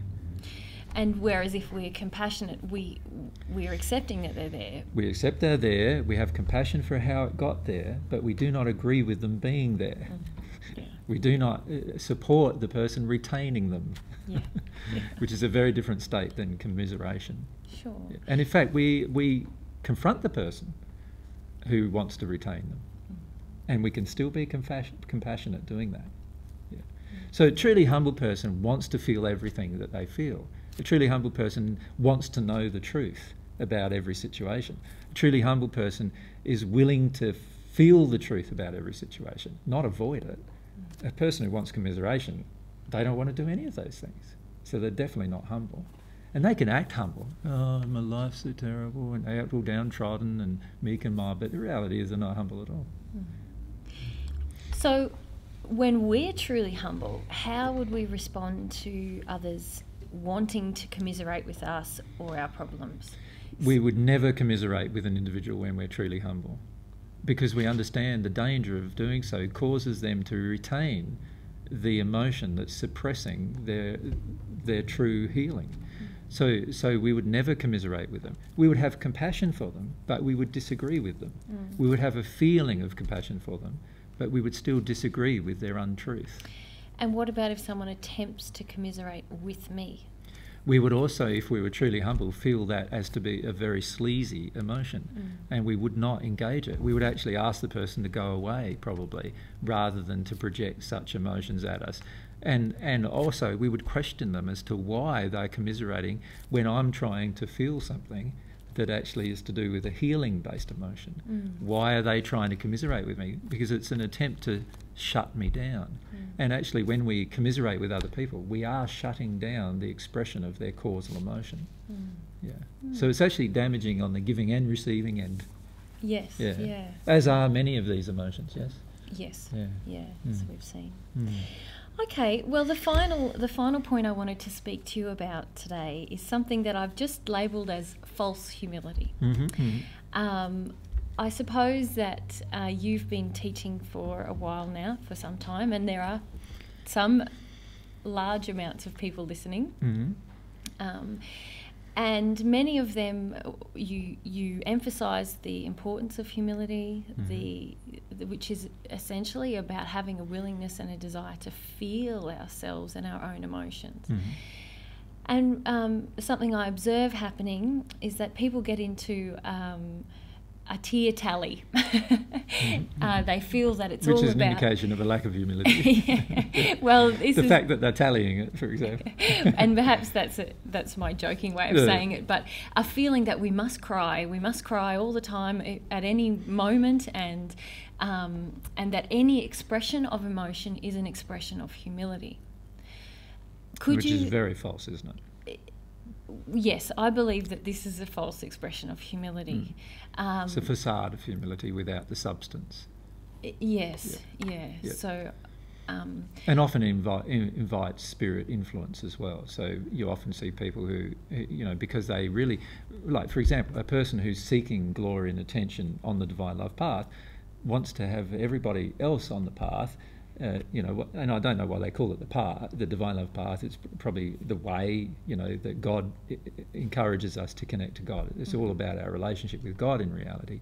But a person who's seeking attention in that process will go, oh yes, I cried 5 times today and 4 times yesterday, and then I cried about this and I cried about that. And it's just another way of seeking attention and approval. It's got nothing to do with reality. And oftentimes they open themselves up to spirits as well. And so they often feel the emotion of the spirit just so that they can say they had an emotion. And it's very damaging to them. Very damaging. So what are the emotions that are driving this kind of behaviour? Well, all false sense of humility comes from some of these other emotions we've already mentioned. It comes from a rage about having to feel your own emotions, comes from a desire to have commiseration, comes from a desire for glory, attention or approval, just in a different way. So in the end it's still the suppression of the same. Anytime we have a facade of humility, we are actually still seeking the same, we still have exactly the same levels of resistance that we've already discussed. And what is We're just being less honest about it. Exactly. Yeah. And to me, that's even more concerning. That's actually creating a facade upon a facade at times. Of course, yeah. So it's sort of like a layer of facade upon another layer of facade. It's just another layer we're going to have to deconstruct at some point and look at why we are deciding that fake is actually preferable to real. Yes. And the reality is, for many people, fake is preferable to real. The key to see whether we're actually progressing towards God is to look at our life over the last 2 or 3 years. If we've done a lot of crying and there's little change in our life, then all of that crying was a facade. All of it. It was all a lack of humility, the whole lot of it. So humility is not crying. If people believe humility is crying, they are very, very mistaken. Humility is feeling all of the emotions that are present. For many people, the emotions that are initially present are addictions, and they need to feel those. And for them, underneath that, or above that, often there's anger. Above that, there's often denial, and all of those need to be felt. And you're not going to be crying when you're feeling those. You're going to be feeling angry and upset and rageful and uncomfortable, and all these other types of feelings. And then they've got to get into their fear, and fear is another level of emotion. And you need to feel your fears, but you can't justify it to yourself or commiserate with everyone about, I felt this fear the other day. Isn't this wonderful? How I felt that fear the other day. My question is, well, has your life changed in that direction? If it hasn't changed, then you didn't feel anything. And this is what I find quite strange with people. And it's just another way of creating another way of life, similar to a religion in a way. What many people are doing with the divine love path, of what we've been trying to teach, is they're going to themselves, yeah, I'm on the divine love path. So in other words, it's sort of like saying, I'm a Catholic now. It's exactly the same thing. I go to church every weekend. I go to the meetings all the time. So there's the comparison. And I pray every day. I talk to God every day. I cry every day. Yeah, and I treat everybody nicely. And there's all these comparisons, but in reality, there's all facade. The whole lot facade for many of them. They have not made a substantial change in their entire life for the last period of time that they've been following the religion. Let's say it's a religion, any religion. If a person hasn't made substantial changes in the way in which they live their life in the last 5 years with any religion, then the religion is not benefiting them. It's not bringing them into more harmony with love, more harmony with truth, more growth, more humility, more anything. Now, the same applies to any person who's listened to the divine truth. If it hasn't substantially changed their life in the last 2, 3, 4, 5 years that they've been associated with it, then they haven't done anything. They haven't made any sincere changes. Their soul's not growing, so nothing's changed. So what's the difference of being in that way of life than it is in being like any other religious or any other thing that we could actually pursue? None whatsoever. We need to understand that when we get into this truthfully, we're going to be going through some very real experiences.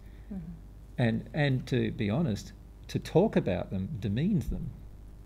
The majority of people do not realise the reason why I do not share my emotions with people except in a teaching environment is because to talk about my emotions, I find even in a teaching environment, demeans the experience. The actual experience was often far more powerful than what I can describe and far more life-changing than what I can describe and had a far bigger effect on the rest of my life than what I can describe. And all I'm attempting to do is describe it so that people can understand that that's what it's going to look like. There's going to be change. It's trying to contain a sunset into 2 sentences. Yes. That's sort of the description of a sunset. You know, it's like last night in our interview when you were asked, you know, what's been your life since you met me, sort of thing, and give you an answer in, 1 minute, and it's like impossible. Yeah. Really, it's an impossibility because the reality is that these are very huge experiences emotionally that cause your whole life to change. And if you are truly progressing on any path, scientific, religious, or otherwise, you will have changed in the last few years. And if you have not changed, then you are not sincerely doing it. Or the path itself is not actually working. It doesn't work. Yeah. So there's one of those 2 things. Now, I know from my personal experience that the path works, right? And that's why I'm teaching it. But I have not seen many people make sincere changes on the path. There's not a large amount of people on the planet making sincere changes. And the reason why is because they're not being sincere about their true feelings. And in other words, they are not being humble. That's the problem. Yeah. I haven't written commiseration on the board either, should we? Sure. And false humility is sort of what we're discussing. One SER, yep. And false humility. Yeah. I suppose I feel that in the times when I'm experiencing humility, life feels edgy. Like I'm on the edge of my comfort zone all of the time. All the time. And that's what humility really feels like. But it's also good, you get used to that after a while, almost, and it's like everything's always edgy after that. And the feedback is so profound. And instant. You operate on the edge of your comfort zone, you face something and you're different forever, and and your world changes, everything changes around you, instantly too. Yeah. Like within a day everything's changed. And and there's freedom and more joy, but then you've still got to be, if you're really humble and sincere, you'll be on the edge again with another issue, something else. So the reality is true. If you're truly humble and you become at one with God, you're still going to be in the same place, on the edge all the time, discovering new things. You're in your passion now. There's not all these really harsh negative emotions associated with the discovery of new things, but you're still like feeling this passion of life. Like you can't avoid it. If you're truly humble, you will not be in a state where you're going, oh, life's a bit ho-hum today, you know. And it does feel like, to me, the contrast between living and being in a coma. Yes. And the difference is this humility factor. Yeah. If I'm humble, I'm alive. Yeah. If I'm living in these other resistances we've talked about, it feels sort of... I think the reason why there's so many zombie movies today is because most people are in a coma when when they pass. The zombie feeling sort of appeals, you know, like...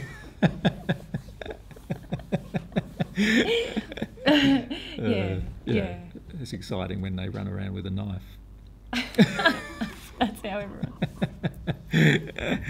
But it's a sad, it's a sad statement of humanity's condition, really, in that the average person who's in passionate desire with their life is often like criticised, looked down upon, you know, condescended to. You know, if we've got a childlike passion in any area or endeavour, it's often beaten out of us in this world that we live in, and that's because generally in the world there is this terrible lack of humility. The reason why we've got so many problems in the world is because we lack the humility to see that we created them.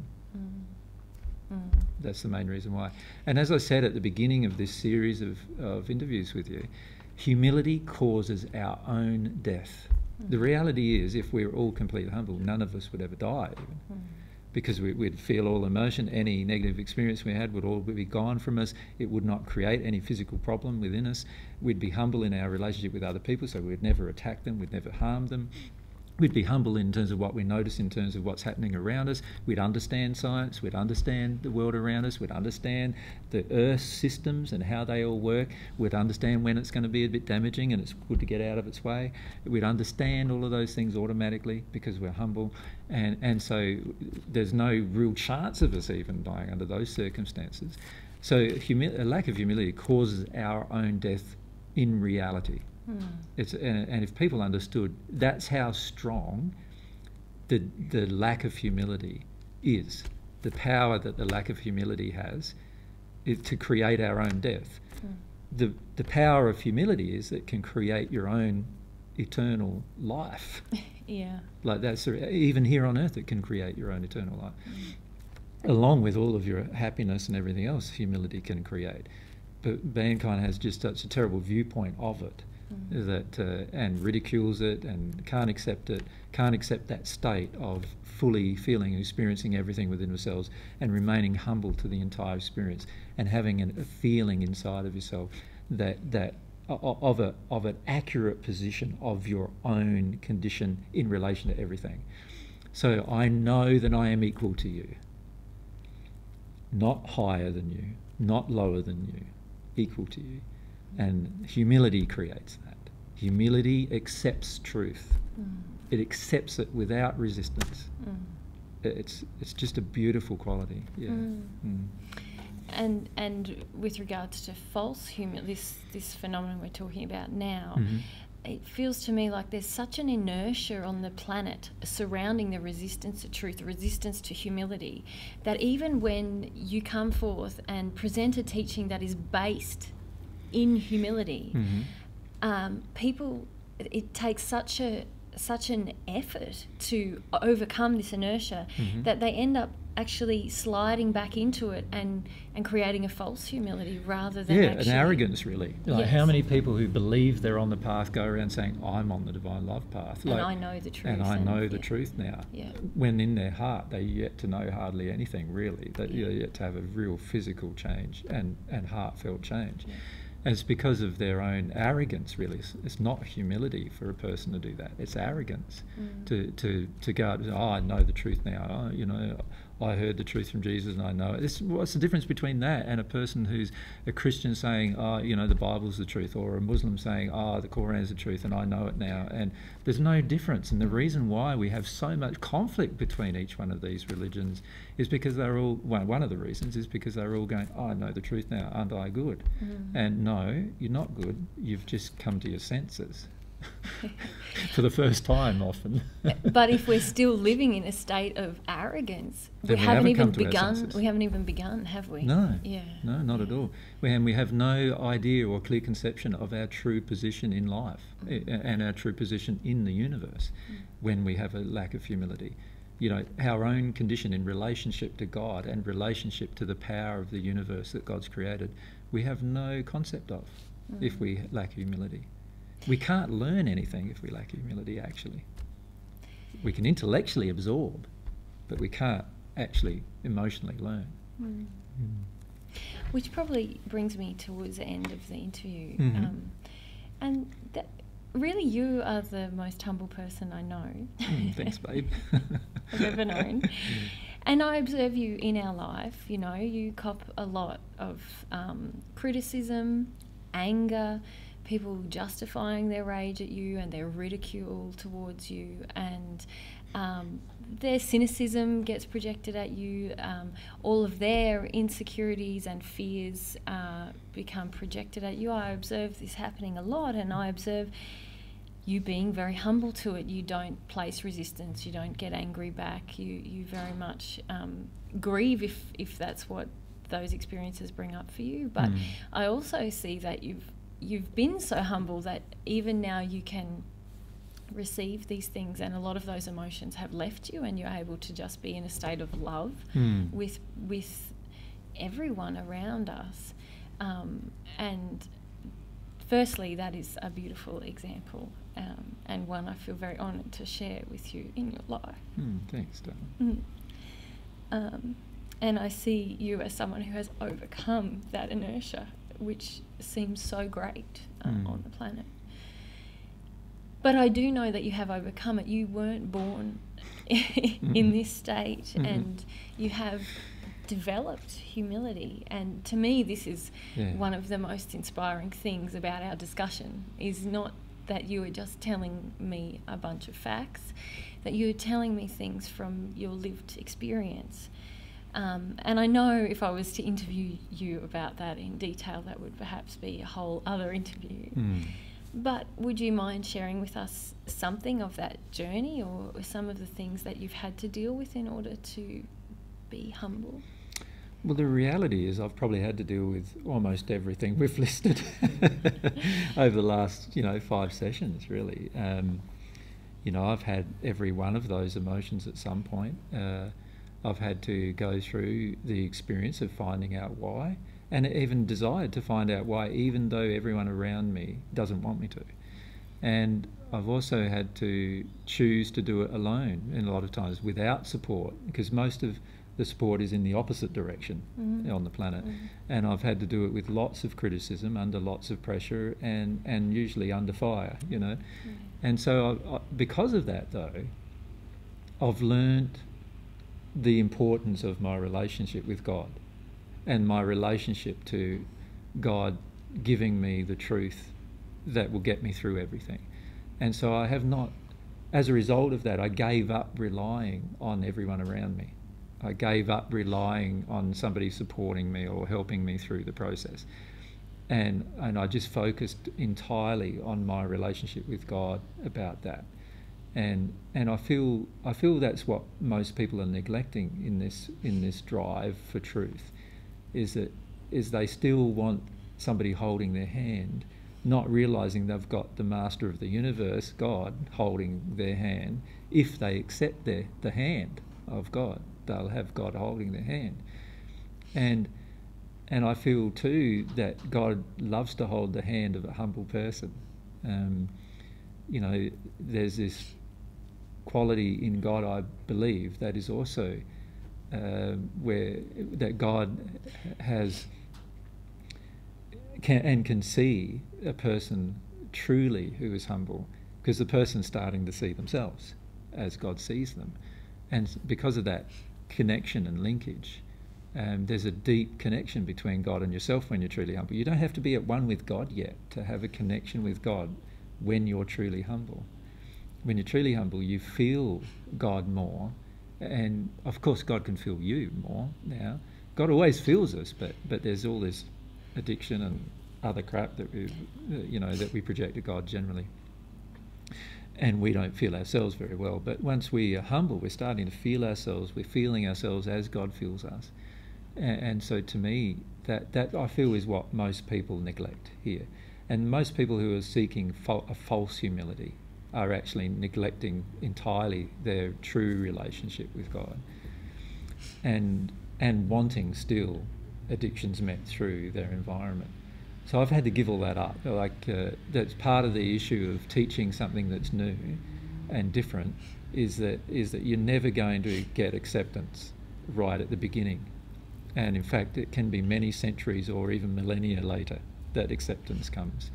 And you have to be humble to everything that happens in between as well, if you really want to maintain that relationship with God and keep in connection with God. So I've had to learn to give up all of these things, all of these resistances, and I've had to give up even somebody supporting me in the process. I've had to give that up, and I still don't feel that I've completely given some of that up, in the sense of emotionally I still can feel there's a few more emotions for me to work through with stuff like that. But in the end, when you're the first, you often get criticised, judged, condemned in every possible way. And if your desire for God is strong enough, and your desire to be humble with God is strong enough, you'll go through all of those things and still stay humble. And also I feel most people don't recognise that humility is a choice. It's an emotional choice, but it's a choice. We can be in any situation and choose humility over any other position, including arrogance. We can choose to actually feel what's really going on rather than avoid what's really going on. We can choose to see our life as it truly is. So I see the faults in my body as they truly are right now. I know what they are. I find it interesting when somebody else comes and tells me about it. I say, well, are there any others? And they don't know of any others, and I can list them all. So I'm actually more humble to my own condition than other people are able to, who can come to tell me things. And that's a part of it too, is to actually see yourself truthfully, and to not need other people to see you truthfully. Yeah. I observe that in you also, is that you're very conscious of yourself, and if there is an issue or something's not working or something's not resolved, you're always asking for more truth about it. Always. I see people have somehow a perception of you that you are not seeking more truth, and I observe you daily seeking more truth and recognising God, the sovereignty of God, I suppose, that God has the knowledge and that you are the person seeking it. Yes. And receiving it because of this humble state you have surrounding it. Yeah, and if we can remind everyone that humility is not it's not an intellectual decision. It's a state, emotional state. It's a state of being able to absorb new truth and give up what you believe is true. So people often ask me, this divine truth of yours, and I go, I'm sorry, it's not mine. It's what all I see myself as is I'm like a scientist discovering truth about a specific subject. So let's say I'm a scientist discovering truth about the atom. I'd have to be open to any possibility. Right? And I feel with regard to God and the universe and all those things that I'm passionate about discovering new truth about, I am open to any new possibility. If somebody can prove that what I'm saying is wrong, I'm perfectly able to accept that it's wrong, right? If it's able to be proven. Perfectly able. I have no emotional investment in being right at all. Although many people think I do, I do not have any emotional investment in being right. I do have a deep emotional investment in desiring truth from God. Like I have a very, very strong desire to know what the truth is from God. And it's not my truth. It's never going to be my truth, in the sense, because universal truth exists whether it existed before I existed. It will exist if I ever pass away. It will exist. I don't think I'll pass away ever now because of being in the condition of receiving God's love. and if I passed away, then God would have to pass away too.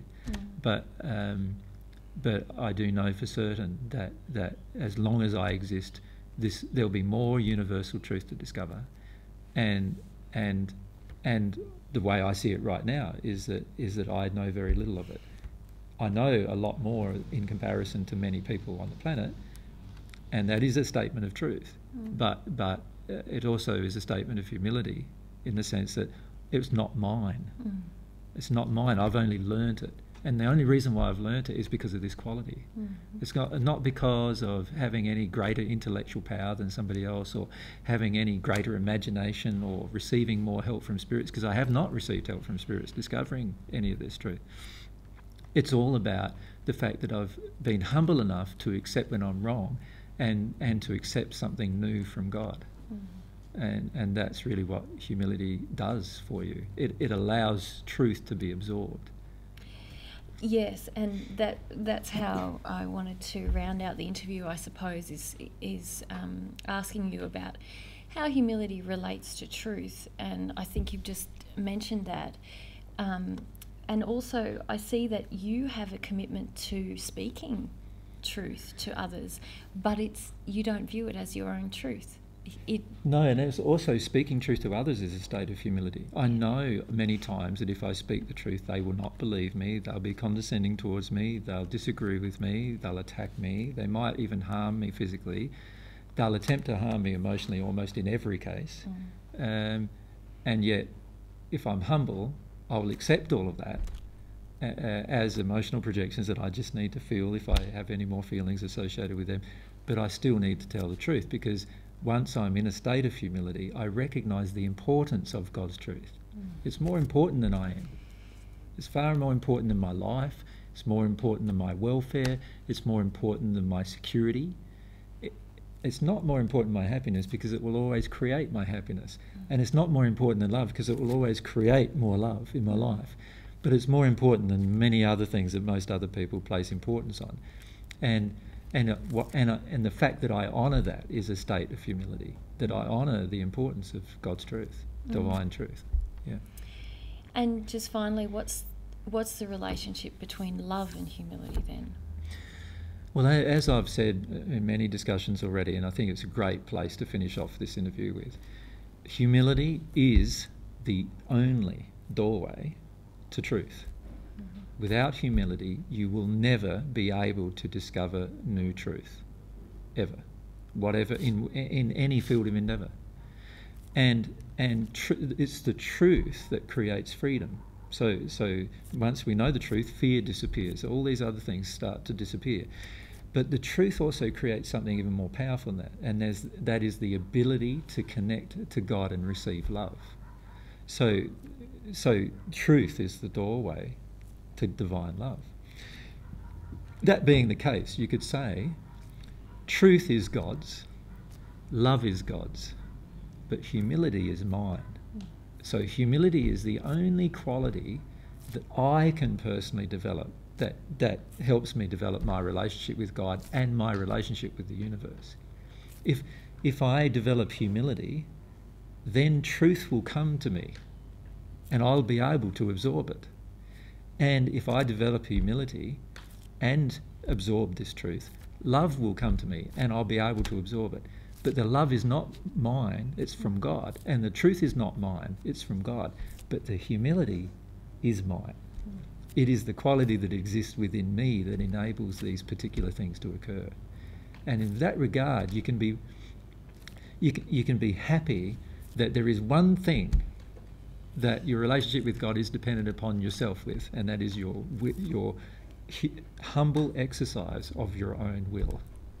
So the development of this quality of humility will have the largest effect on your life that you can imagine, more than any other quality, more than any other thing that can be developed inside of yourself by yourself.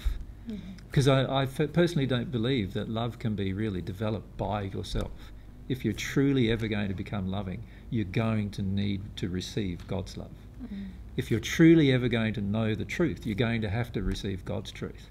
So these things are God's, not mine. But humility is something I can develop. It is the thing upon which everything else is dependent upon inside of me. And that's why it's so important. Would you call it the way that we offer ourselves to God, or the way we submit to God's process is just humility? Yes, well, I feel humility is the way. The actual way to God is this process of becoming completely humble. That is the way. And once you become humble, you start feeling and accepting the truth. And you'll acknowledge the truth that God exists. You'll acknowledge the truth that God has love to give. You'll then desire that love. Even once you're humble, all of those truths can come to you. So humility is the primary foundation of the way to God. Without it being developed as a quality, it is impossible to get to know God. And it's impossible to become at one with God without it. It is the cause of our being born again, humility. And so, yeah, I just feel that if everybody understood that better, then humility would be a far more important topic of conversation on the planet than what it currently is. Yes. Yeah. Thank you, my love. Thanks, darling. Thanks for the interview. And thank you for our assistants who have helped us to record the interview as well. You wanted to show, there's Lena on one camera there, Vlad on another, and the sound over there, Igor, and our little audience that we've had checking on us to make sure we're all doing the right thing. Thanks, guys. Just such a privilege to receive it so directly, like in the interview process. Yeah. Yeah.